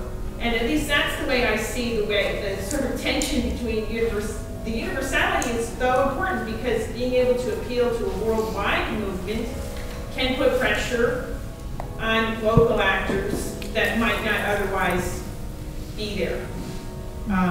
But that's not at all to deny that as far as coming up with solutions, it's got to be highly attentive to local realities. Could I answer that? And also, I didn't deal with some of the issues Professor Ratner had raised. So first, let me just say that this outrage, you know, when I was Children in Armed Conflict and I was in the Security Council, we have, there is a working group on children in armed conflict, and we look at specific countries and some of the issues, and then get a resolution or some recommendations either to the government, or we publish a notice in the country to the rebels, and the Security Council has to agree. Now, to lobby on some things, I had to meet the ambassadors of these countries, and I will tell you without any reservation, every one of them, of course it's not their country, right? I mean, that's a different story. If it was their country, they might have other, whether it's Chinese or Russian, you know, he died recently, Churkin, and the others, you know, there's horror on their face when you show them or discuss certain issues, you know, it's so, there is that sense of outrage and a need to do something, especially on children. And that's one issue you can always get. But then I think the issue that Professor Ratner mentioned is the normative intermediaries. Now you take this outrage and then what do you do with it? And of course the UN system then has these normative intermediaries, whether it's special rapporteurs or states themselves or NGOs, whatever. Now, I myself was a special representative and a special rapporteur, and it was interesting that you said, you know, instead of talking about law and accountability, it's better to talk to them about humanitarian and political and economic issues, and that's true. Now, for example, when I was in Mindanao and talked to the rebels there, now, these were really interesting rebels. They reminded me of the old Trotskyites of Sri Lanka, you know, with the sort of bush, it's very intellectual. You know, if you discussed humanitarian issues with them and moral and political issues, they came around. In the end, they did sign a peace agreement, and you know, what they came to us is, look, the problem is that the children are in our villages. So if our villages are attacked, the children are fighting back with us. You know, so this is not like recruitment, like the IRA. You know, so it was a very interesting conversation. Anyway, they signed a peace. I think things are going all right in Mindanao. So one didn't even need to get to law and whatever, you know. There were other ways. UNICEF then dealt with the children in the schools and whatever. But there are some people where, you know, you know, there was some rebel in the Central African Republic who was sort of arrived with I mean, really, impunity, talk about, he arrives with 12-year-olds with guns for the meeting. I mean, you know, so then of course talk, and if you mention the Security Council, everybody gets, I told the security, you do not understand the power that you have. The mention of the word Security Council or the ICC, people actually look up and look a little nervous. And this commandant, as he called, who arrived on a kind of a donkey with these young soldiers and who looked really quite unstable. In the end, just said, you know, look, if you go on this way, you just end up before the International Criminal Court, and that's that, and whatever. Which is not true, because Central African Republic is a lie, but still, in the end, so he did. He handed over 600 children to us, to UNICEF. But he also wanted my phone number, which was very nerve-wracking, but he absolutely did. So, you know, these kinds of, those kinds of people, Coney and those kind of commandants, you have to, I think, be a little firm with.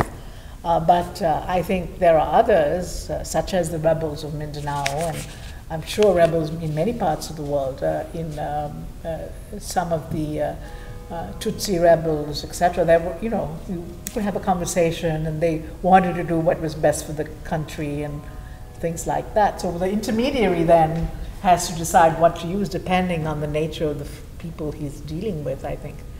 I don't know if you'd agree, Steve. Yeah. I agree.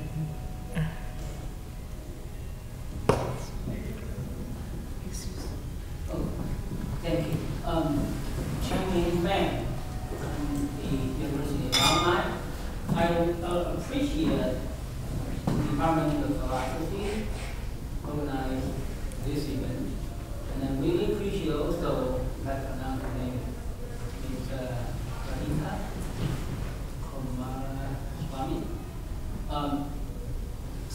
Specifically, one part, your comments I heard, graduate victims do not talk or could not have a chance to talk. Therefore, this human rights movement, protect women and children, have the big challenge and dilemma of that has never been completely solved. So, which brought up my question to you and the panel. In relation of this specific case that you mentioned about that, philosophically, I would say this is the problem from technical point of view, what we understand of what we're today, the one of the challenges between the data and the noise. The what, sorry? And the noise. Noise. Data and the noise. So, the thing Yes, yes. for all the women in Gary screaming, who could hear it. Yes. If you hear the how could you talk, and she doesn't want to talk with any noise, I'm okay, nothing happened. So this is considered before the data is noise. If I can expand it three things. Here in Arbor, 2014, a black woman, prostitute, and drug abuser, that's November 9th, been killed by the police. Before that, it's huge amount of noise. How many people get that? Secondly, is in China. The highest leader have more women, more places. But the second day in lockdown in jail for good. Who heard those noises of the victims? Thirdly, of the 1 million women march. Suddenly, 1 million people over there. How much noise have you heard? Well, I couldn't believe that they could do it without police arresting, abuse, or not abuse, criticize President Trump. So what my point I want to make is that what you mentioned that if you try to make sense is that in reality is the way we are trying to do have fundamental problem. Because of technology, because so easy to get the data, especially big data. But we really ignore the major information come from very beginning is the noises. And then that's the difference between the grassroots, the ordinary people, and versus the educated people, the leaders, elite, whatever it is, gap is bigger and bigger. So that's my point. Do you agree with me? Or my understanding is more emotional rather than reality?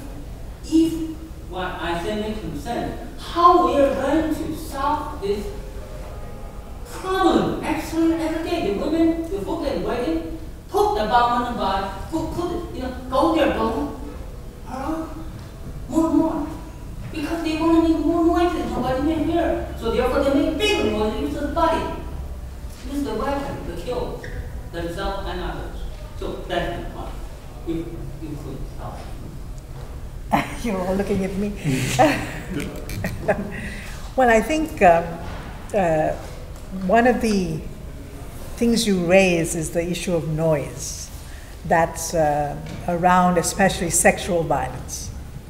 And the interesting thing we found was that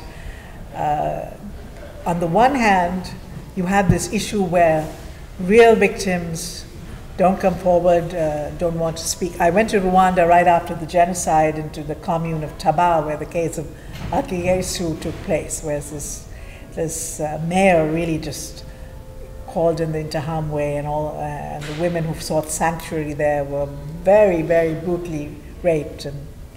And those women, very hard to speak, very frightened and timid.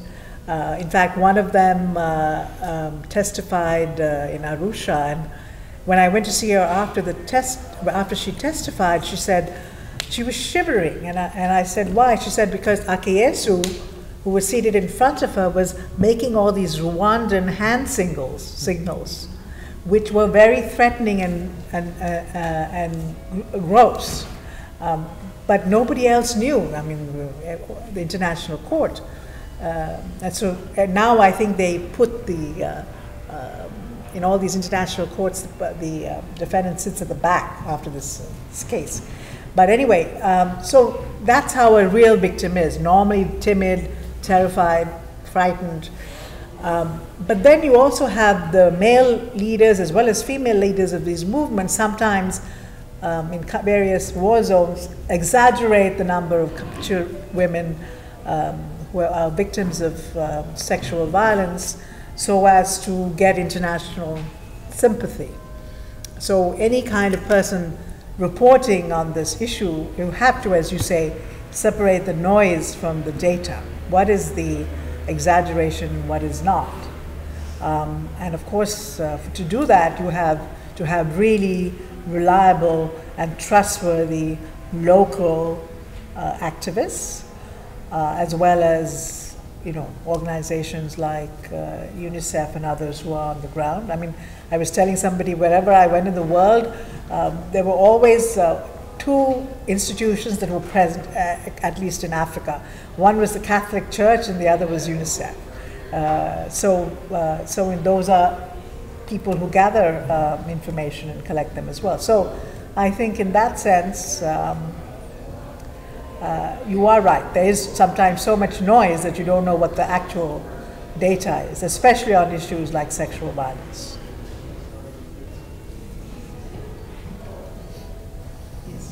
Thank you very much. Thank you all for this very stimulating discussion. I would like to go back to Foucault and Althusser, more precisely Foucault. I totally share Professor Kennedy and Professor Moyn's reading of Michel Foucault. And maybe I would like to respond to your concern about where his work leads us, and maybe comfort you in that regard by proposing you like a way to use Foucault to address one of the burning issues of our times. And I think that actually Foucault's work can be used to analyze or to try to understand what drone programs tell us about how state power is exercised. In the sense that their permanence, the institutionalization of drone programs may intensify the way power is exercised over individuals. And this, for example, this reading I don't think is incompatible with human rights activists' agenda. I think it's just a different tool in order to understand a phenomenon, a specific phenomenon. And it comes back to Professor Moyn's idea that human rights may not be the ideal framework to understand certain phenomena. And maybe I would like to raise some concerns with the fact of rejecting Foucault, because I don't think that denying that individuals are docile bodies, as Foucault called them, and denying that they are disciplined individuals, I don't see how helpful it is to achieve the goals of human rights law. And similarly, I don't see how considering individuals are equipped with free will and reason help, on the contrary, to achieve the goals of human rights. There may be several of you who want to respond Yes. to this, so we will. You want to go first? Okay, I have nothing to add really. I think you make some important points about this. Just in passing, as a historical matter, even as Foucault endorsed the Iranian Revolution, he came out in favor of the international human rights movement. And there's a new book about him on this topic called Foucault and the Politics of Rights, which would have to, take seriously. My own view is that Foucault is like the human rights movement. It's not to be taken or left en bloc. It's a lot of things. Some are good, some are bad. I think you have a very important point to make about some of the limitations of Foucault, but it's the wrong approach. So I think Foucault explains very well why appeals to humanism make little sense, but it could still be the case that he doesn't tell us what he's for, that he's a crypto-normative thinker, just like David Kennedy. And it turns out that when you take seriously Foucault's own theory of rights, it's completely a tactical theory. And the question is then, well, pragmatism to what end? Tactics for it as part of what battle or war? And I think that's why some of these normative theorists we have, although I might disagree with some of their, focus, are very important to bring into the discussion, so that we can get Foucault a part of the discussion without thinking he's like a biblical figure whose work is like scripture. I guess I would add one thought, although it's not about Foucault in particular, but about one part of your intervention, which is about sort of the limits of human rights law and the limits of international law generally. I mean, I think that unless you're a total utopian, I think most practitioners of both international law and international human rights law understand the limits of what that institution, process, form of argumentation can do to change the world. And the choice of human rights law, which has been a choice, I agree with Sam, not to focus on grand redistribution or pacifism since the modern movement of the beginning in the 1940s, is a choice. But saying that you're not going to pursue other agendas is not the same thing as saying that you're undermining those other agendas. And so the fact that lots of smart people go into human rights, I think David has shown, there are now lots of smart people who are going into other ways of changing the world. And I think setting it up as a conflict is both empirically and normatively problematic. I also think that trying to cram too much in human rights law is also damaging. And so I'm actually quite skeptical about the right to peace as a human right, because I think the human rights movement has a lot to do just to focus on the rights that are already in the covenants and in the International Bill of Rights to be talking about a human right to peace. I think there are other institutions and even maybe other legal institutions, but certainly other non-legal institutions that should be focusing on peace. And similarly with respect to deep distributive justice, which also I think is better achieved by other international law mechanisms like trade or investment or other things rather than the human rights movement. So I think we just have to be careful about the question of limitations as opposed to the question of conflicts. Thanks. Yes. Let me first say that I am a fan of Foucault. I even wrote a huge article on Discipline and Punish and whatever, and I just worry that people, shall I say, misread him perhaps and follow the wrong political action, that's all. But as an analytical pieces of work, he really does look, he is a person for human emancipation, there's no doubt about his work on sexuality, or his foundation is to free people from systems of oppression, whether it's penal or mental health or sexual. So I'm not denying that. But I'm just saying that some of his challenges are then taken in a way that challenge the Enlightenment, you see, in a way that then some of the positive things of the Enlightenment also get shoved under the bus. But the second thing I want to say about the right to peace is, not as an individual right, but I think the ICC, isn't there one section of the ICC that has not been drafted, aggression? They came up with a definition about 2012 at a review conference. So it is now within the, there has to be another set of approval, but it's in the statute now, the definition of aggression. But that's saying that aggression is a crime for which individuals could be prosecuted. It's not the same thing, in my view, as saying that it's a human right that's been created. No, it's a humanitarian, not so much a right, but a humanitarian principle, which I think I think is important. But also, I think we were talking is that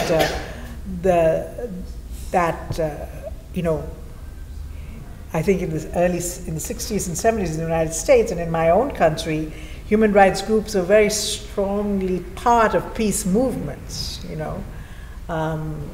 and I think that link has not been made for many years in many other parts of the world, the link between human rights and peace movements, In fact, peace movements no longer exist anywhere, really, do they? when they were the most powerful movement when you were growing up. They were, I think so. That's what I think is really needed in the world, an international peace movement. And I thought, and the women that gathered in Amsterdam were thinking that was one way of dealing with what was going on in the world, is to create, women first got into the UN system, first appeared in the UN not for rights but for peace in World War I. It was Women for Peace movement that actually began that joined Geneva as an NGO. So maybe to revisit that history and to rebuild that with some of the things that are still being discussed. I think there are actually some conversations, if not negotiations, underway to curtail nuclear weapons, yes, even yeah. as we speak. Yeah. Any other comments from yes?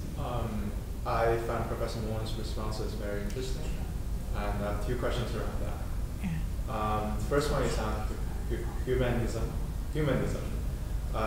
It's sort of, it sounds like sort of like a haze that embodies very different people holding sort of conflicting opinions. Professor Moyn is telling us, oh, humanists should tell us what they're for. And he said Radhika is for human rights. And also Radhika later said human rights boils down to justice. And first question is, Professor Moyn, what do you think humanism really boils down to? And what do you think it really means? Second question is around the United Nations. You gave a very critical account of the United Nations and said that UN should not anticipate what victims have to say. And Radhika gave a response, a very empirical response, saying that, oh, in some cases the victims are just so traumatized that they need someone to speak for them. And in those kind of circumstances, should we just, for example, leave the victims as they are, or what's your take on that? Thank you. So I myself would avoid terms like humanism and justice without specification. So on their own, they're useless because they're too open textured. And so those who claim to stand for those need to be nailed down, and we need more specifics. I'll connect my answer to your second question with a kind of response to Professor Anderson. I'm just not as sure that there's as much universality as other people seem to think, especially across time. So it may be that there's some sense that violation is universal. I don't think that what people think are the worst violations are cross-culturally and especially cross-temporally universal. And certainly poverty was never seen to be an evil until about the 1790s, and an eradicable evil for sure. So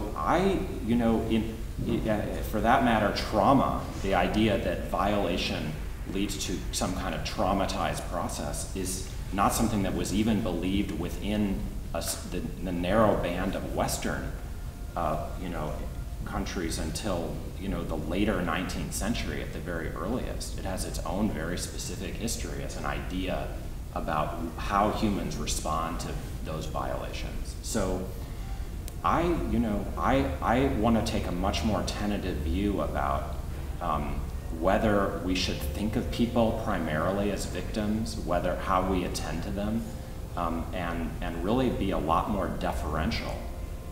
In particular, because it seems as if we're so much at the beginning of attempts to define any kind of universal human creed. And we need a lot more honest elaboration of such visions, because so many of them have been defined in worlds of unequal global power as to be, I think, treated with a lot of tentative, skepticism. We'll take one more. Yeah. I mean, on this point, whether or not there are universal sort of humanitarian values, I don't know, but they teach these days in Anthro sort of 101, but in intro philosophy, you always kind of make the following point, which seems to make this whole question extremely hard, which is you can't look either over time or across the world at sort of differences in how people behave and make inferences about differences in sort of values, right? Because what a person does functions what they value and what they believe. And so even if you have, to take an example, even if everybody in the world agreed that there was a basic right to, a basic right for every person to have as much education as they could profitably use. If you have sort of different opinions about how much education that might be for sort of different people, you're going to have very different policies and actions and things like that. So, I mean, I think the whole question of whether or not there are universal values is very closely sort of tied up with this question of how sort of different are people's opinions over time and things like that. So, you know, I mean, I myself am not inclined to sort of look at what people did or said in the 1700s and infer that they had very different values from me. I'm not sure I can tell exactly. But it's important because when you sort of deal with these questions about, you know, how to convince people, how to change their minds, one part of it might be appealing to common values. Another part might be to sort of identify where their opinions are very different from yours. Makes the problem hard, I think. So I'd be interested if people have a response to that. Well, let me say one thing. I don't think that there is a contradiction between universal values and difference. You could have difference and also a universal intuition toward equality and justice and compassion, etc. I think the word Ignatieff and all uses intuition, not values, with regard to humanism. But then if you want to just cast all this aside, okay, there's no universal humanism, there are no universal values, there's no natural law, da-di-da, then we just go into the Richard Rorty mode and say, well, okay, but still, 197 countries signed the charter and you gave your consent. And now we're talking about dialogue and we're talking about consultation and discussion. You gave your consent to these values and these rights and you bound them, and you're bound by them. So we go then, okay, we can move us away from all that, you know, stuff if you want, though I still do feel there is a universal intuition toward this, and then just go to what David loves best, the practical. And say, well, you all consented. You're bound by your consent. Forget what you did in the 17th century. You've now joined the United Nations. You've signed the charter. You're paying money. People are giving funding. So now, you know, you're bound by these norms. And not only that, they sign all the treaties and everything. So then suddenly to say, look, these are not universal values, you know, when you do something wrong, suddenly, you know, like my government have signed every human rights document in the world, and then when they're challenged, they say, well, you know, it's human rights is a Western concept, having now signed everything. So, you know, in that sense, I think it's no longer possible. That excuse is no longer possible. Right. So you're appealing then to a consent. Different value. You should keep your agreements or something, right? Yes. Yeah. If you, I mean, I prefer to argue the earlier way, but this is my fallback position. Yeah. I think that's a great. I'm sorry. I think it's a great set of questions, and again, I think for the person in the field who goes in there with what they regard as universal values, which are for the human rights practitioner is typically defined as what's in the Universal Bill, they would like to be able to assume that the person on the other side of the table shares that value, But when they discover that they don't, they've got these other arrows in their quiver, Right. which is this is tradition, this is basic, you know. So if you tell them, well, you know, or if you were even thinking of telling them, well, you know, you can't have child soldiers under the Child Rights Convention, and then, of course, you realize they've never heard of the Child Rights Convention, so there's no point in bringing that up. And then you say something like, well, there's an international consensus against child soldiers, and they say, but we've had child soldiers here for generations, so why should I care about that? And then you have to come up with some other argument, which is, well, you know, over time this is going to lead to certain consequences for your group, and you're going to have, you know, different political problems and different economic problems. And even though the norm back there is a universal norm about child soldiers, at least nearly universal norm, I think the person in the field has to pull out whatever connects them to the other person, even if their opinion is completely parochial. I think we are at that comment pretty much out of time. That these last sets of comments kind of take us back to the questions of philosophy and its intersection with the politics, and that's probably a conversation we could keep going for a long, long time. Thank you all, panelists, and thank you for coming. Please join me in thanking the panel.